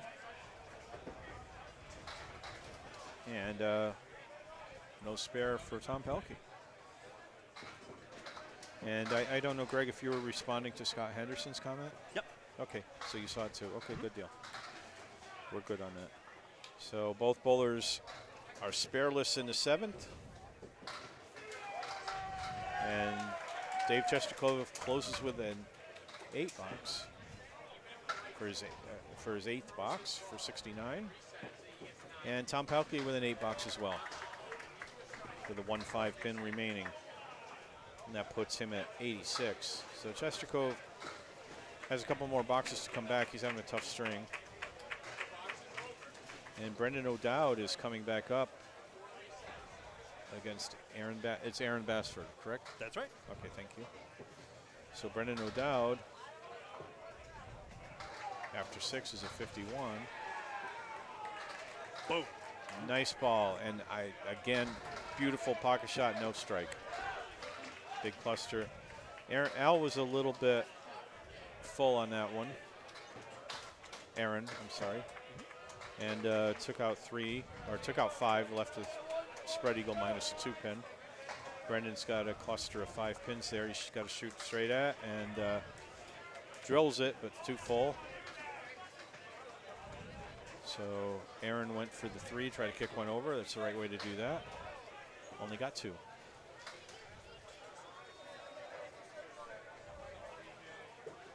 Brendan yielding right of way. So what's Brendan got there? The 5-7. For a 10, maybe. And he's going to take the safe bet of playing the wood to get the 10, although I don't know if the wood's ever safe. And Aaron tried to kick that over and almost got it and ended up with a 9-box, both bowlers.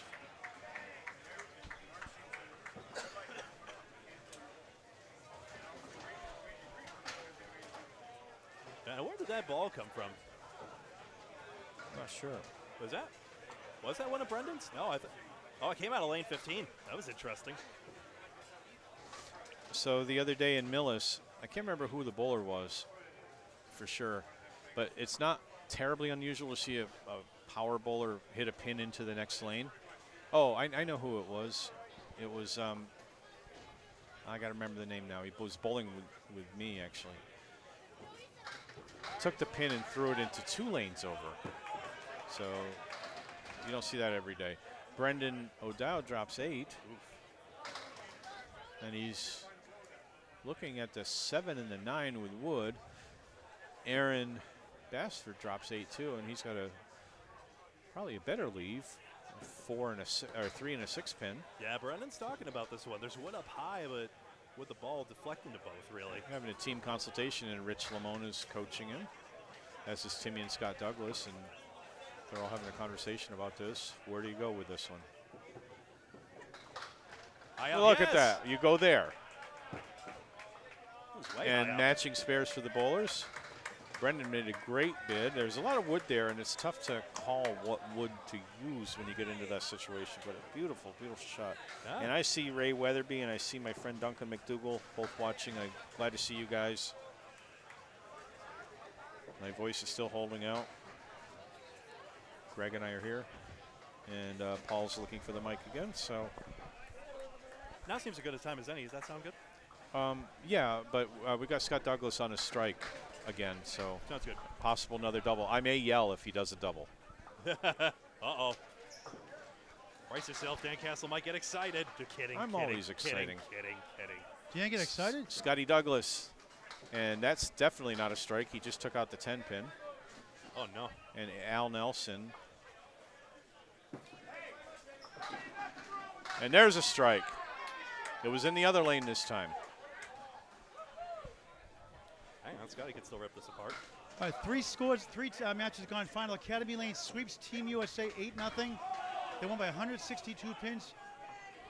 Other action, Central Park Lanes goes 4-4 with 2.64 winning the match.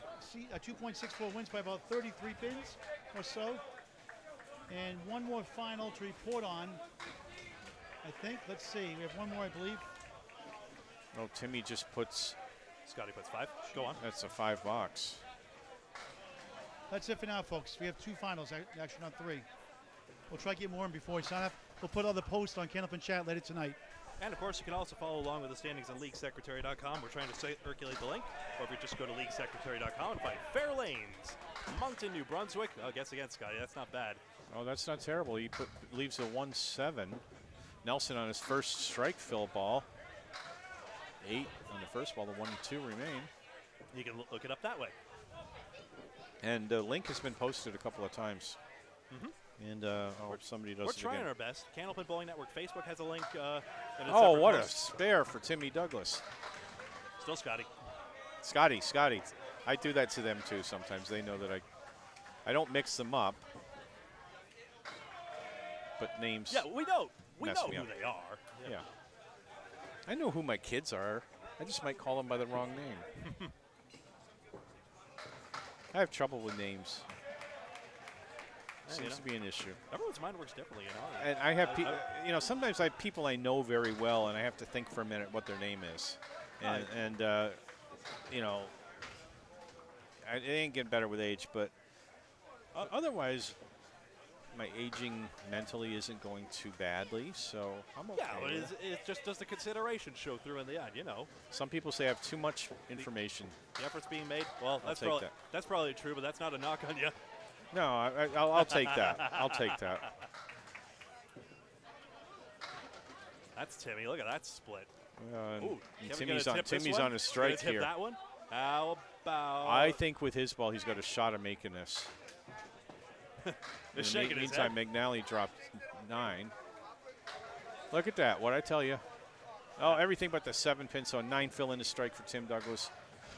And now Scott McNally is looking for a mark of his own. There it goes. No problem. Third of the string.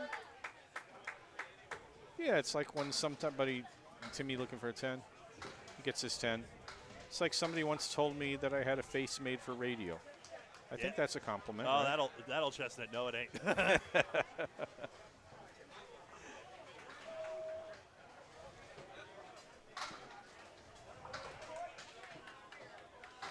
Tim Haser, like seeing you on the feed here.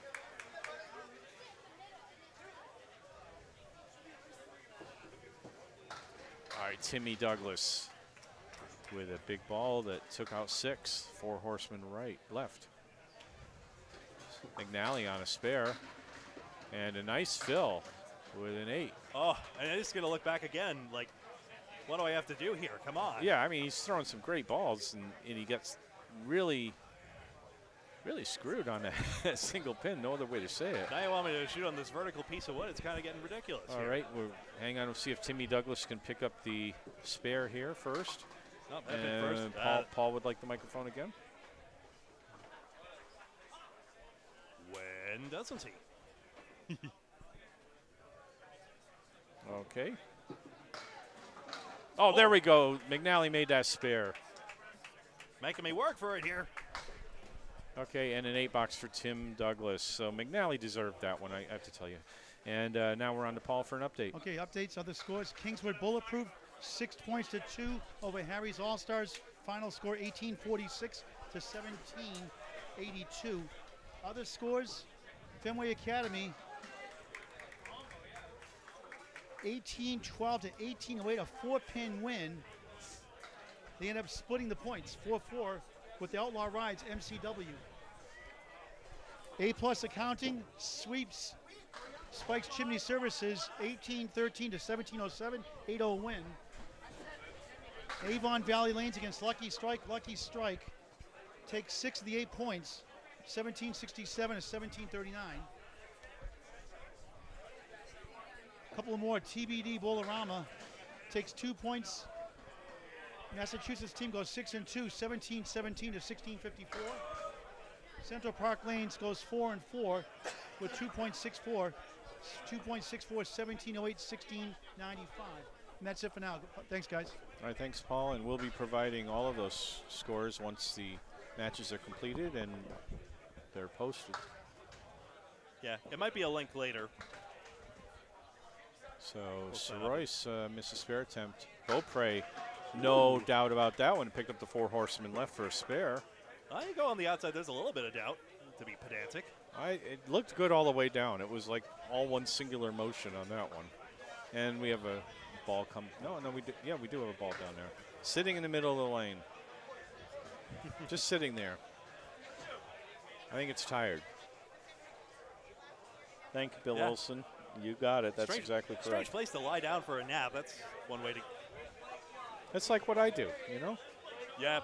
Standing on the other end from these bowlers is probably the worst place to be, but the pins didn't seem to get the memo. Didn't seem to get the memo. So Royce, solid head pin hit. Oh yeah, there's your wake-up call. 9-10. Oh, and Beaupre puts 7 on his fill. 6. You see 6? I didn't see that other pin there. There's a lot of people in front of us here. Surprise. Scott Royce on a spare attempt, looking at the 9 and the 10. With some wood there that may be a friend, maybe an enemy, and it ain't no friend. So he'll be open in this box. Beaupre trying to pick up that mark, comes close, leaves a single pin. All right, so Scott Royce has a little more favorable wood this time. And nothing doing, so an 8 box for him. And Beaupre has a 9 box. Yeah. You know. And that completes their string, 130 Yeah, for Soroy's- Keith Beaupre and 113 for Scott Soroyce. Beaupre averaged 123 for 369. Scott Soroyce at 344. About shy of a 115 average. The string is still in the balance. We need a reason to believe from Stars and Strikes here, but they do have the boxes left to turn this around. It's only 20 pins. Maybe the Phils go dramatically their way. I think total's pretty nearly out of reach, not entirely. Largely. Ooh. Dave Chesterkov throws a big ball there and drops 9, leaves a 10 pin. And Tom Pelkey misses on his attempt to spare the 4 horsemen.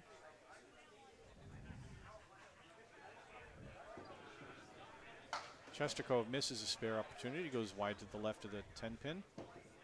And Pelkey closes with a 10. He wasn't too thrilled about that being a third ball rather than a second ball. I don't blame him. And Chesterkov goes in the channel for a 9-box. So both bowlers are spareless in the 9th frame. Chesterkov really, really wanting a spare here. He's only a 78, low string for him. And Pelkey with only a 96 after 9, and that's not a big string for him either. It is 18 pins, however you count them.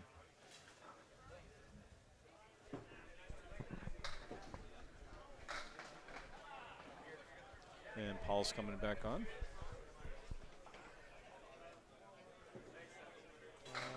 One more score update for you.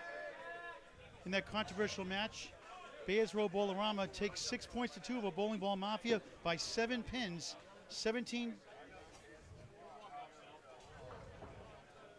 to 17-58, I believe it was. 7 pins they win by. And so 6 points to 2 for Bayers Row Bowlerama over Bowling Ball Mafia. All right, thank you for the update, Paul. And you just saw Dave Chesterkov make a bid for that spare in the 10th and got the wood deflected his ball, so no spare for him, and a 9-box for him, and an 8-box, 7-box. Yeah, seven it is. Pelkey had a pretty decent day. 3 strikes and 5 spares, but just ran out of gas on the end there. Yeah, so Chesterkov has a disappointing 87. Had some good shots, had a few that he should have had. And I missed that. What did Pelkey have? 103?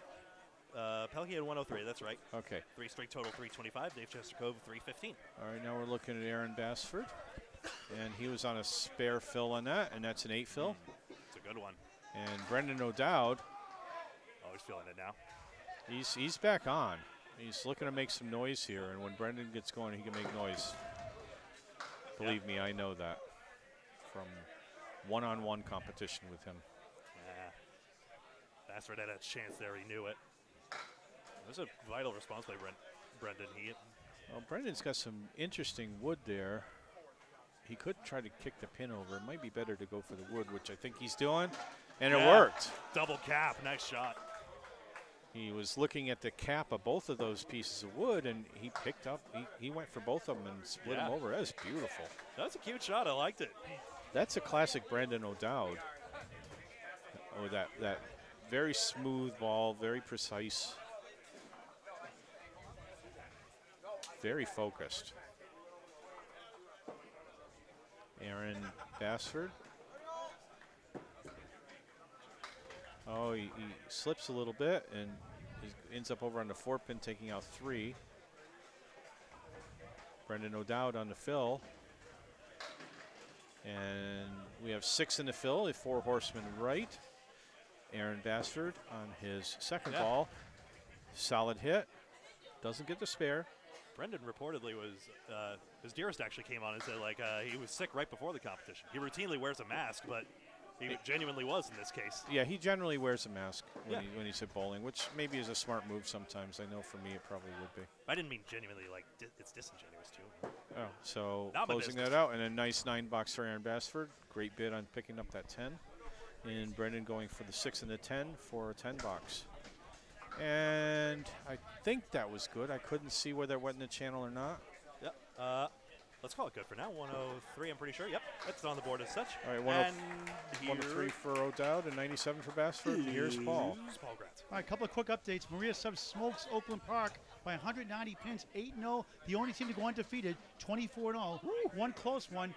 New England Flooring struggled earlier, up 4-0, up 72 up to 2, but they're up 4 right now. Late in the third string, 2 marks to none in their favor. New England Flooring over Prosperity U. All of the scores final. Information on Candlepit Chat later on. Al Nelson drops a big strike there. And Scott Douglas on a fill, puts on 3. He's off the 2-pin. He gets the 4 horsemen left and a triangle on the right. Ugly leave, but makeable. Just getting all of them to go as a challenge. Here's a spare attempt, and he's off on the 2-pin. Wasn't close to the head pin where he needed to be. Now it's just come out of this box with a 8 or 9. Yeah, this is just lead defense. So triangle right? Yep. And it's a 7 for him. Nearly made the 6, 7, 10. Yikes. These guys are the 4th bowlers, and it's pretty much slipping away from Stars and Strikes unless something really big happens in the next couple of boxes. They do have a couple of marks. The real estate is there because Scott's mark got negated, but Al's going to probably have to double. Oh, I crossed over.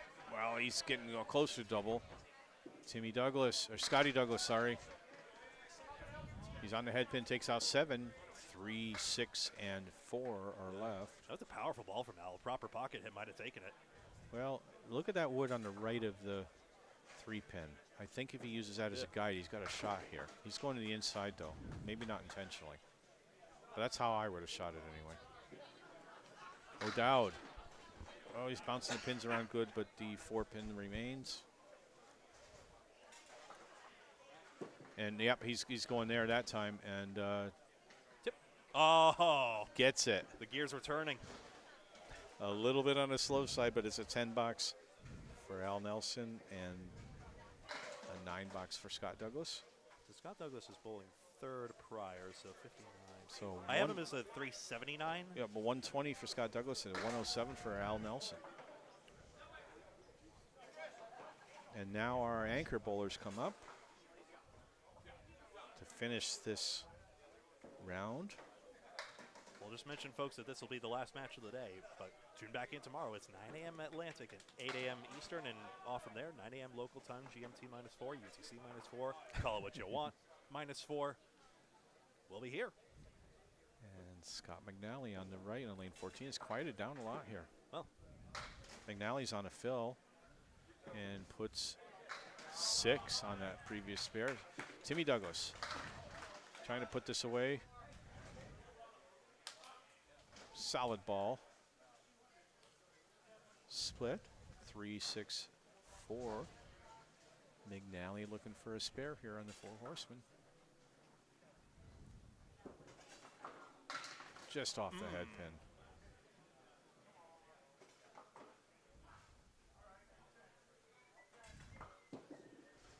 All right, Timmy Douglas on the object pin, but too full, punches it through. don't forget to like, follow, and subscribe.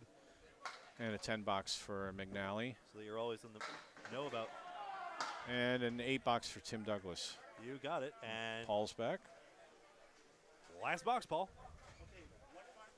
Not official yet, but unofficial yet. But looks like New England Flooring is going to take a sweep of 8 over Prosperity U. They're up 28 plus a bonus ball. $4 to go. They were leading by 72 coming in, so they're going to take 8 points more than likely, unless something disastrous happens. New England Flooring 8 over Prosperity U. Back to you guys to wrap it up. Oh, and we're just in time. Scott McNally drops a strike.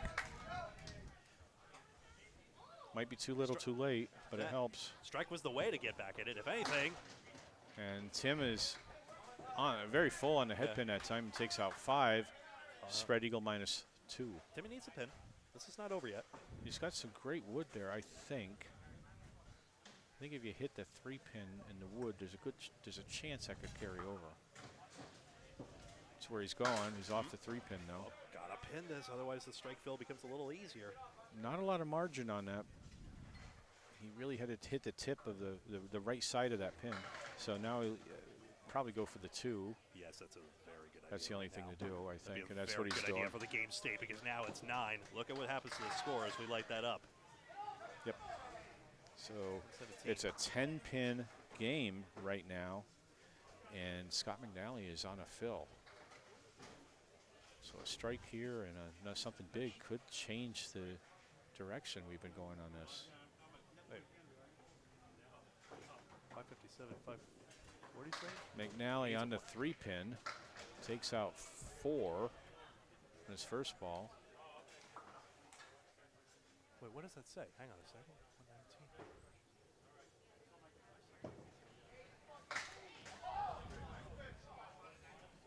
119. McNally's going ahead. Tim's waiting for a ball to come back, and he puts 8 on his strike. That'll do it. 8 on strike. I'm going to look for the final confirmation, but Hatchetmen's high-fiving. I think they've got an 8-0 based on my count. Let's see. Was it 5-5-5? Yep, it's a 2-pin win. It's all scores confirmed as you see it here. 8-0 Hatchetmen. Came down to the fill in the last box. Yep, the fill was 8. He needed 10. That was that. 10 to tie. Final scores. Let's see them here. It's a sweep. What a valiant finish that was. They fought Kevin back, and McNally. they fought hard. They really did. 135. The Stars and Strikes team, nothing to be ashamed of here. They fought hard. Beaupre, that powerful charge out of position number 1. We'll take a look at totals. Remember, asterisks denote anyone who was substituted in. Some line breaks there, don't worry about that. But Beaupre 369 leading the way. That's the big story out of it. Scott Douglas, I think, had 379 based on how I calculated that. So, he and Keith. Stephanie, thank you for reminding me. I know that I've got a sheet here, but I apparently wasn't referring to the sheet at the time in the heat of the moment. So I apologize for misnaming. Fantastic. All right, folks. We wish you a pleasant good evening, and please join us again tomorrow or whenever you can this week. In the worst case scenario, you know, we'll be back here every day, Tuesday through Saturday, starting 9 a.m. Atlantic. But on behalf of Dan Castle, on behalf of Paul Grant, my name is Greg Gouillart. Thank you so much and on behalf of Bob Lee as well, thank you for watching this presentation of Candlepin Bowling Network and the ICC International Candlepin Championships. Until next time, so long. A second while I take this out. Wait for the delay.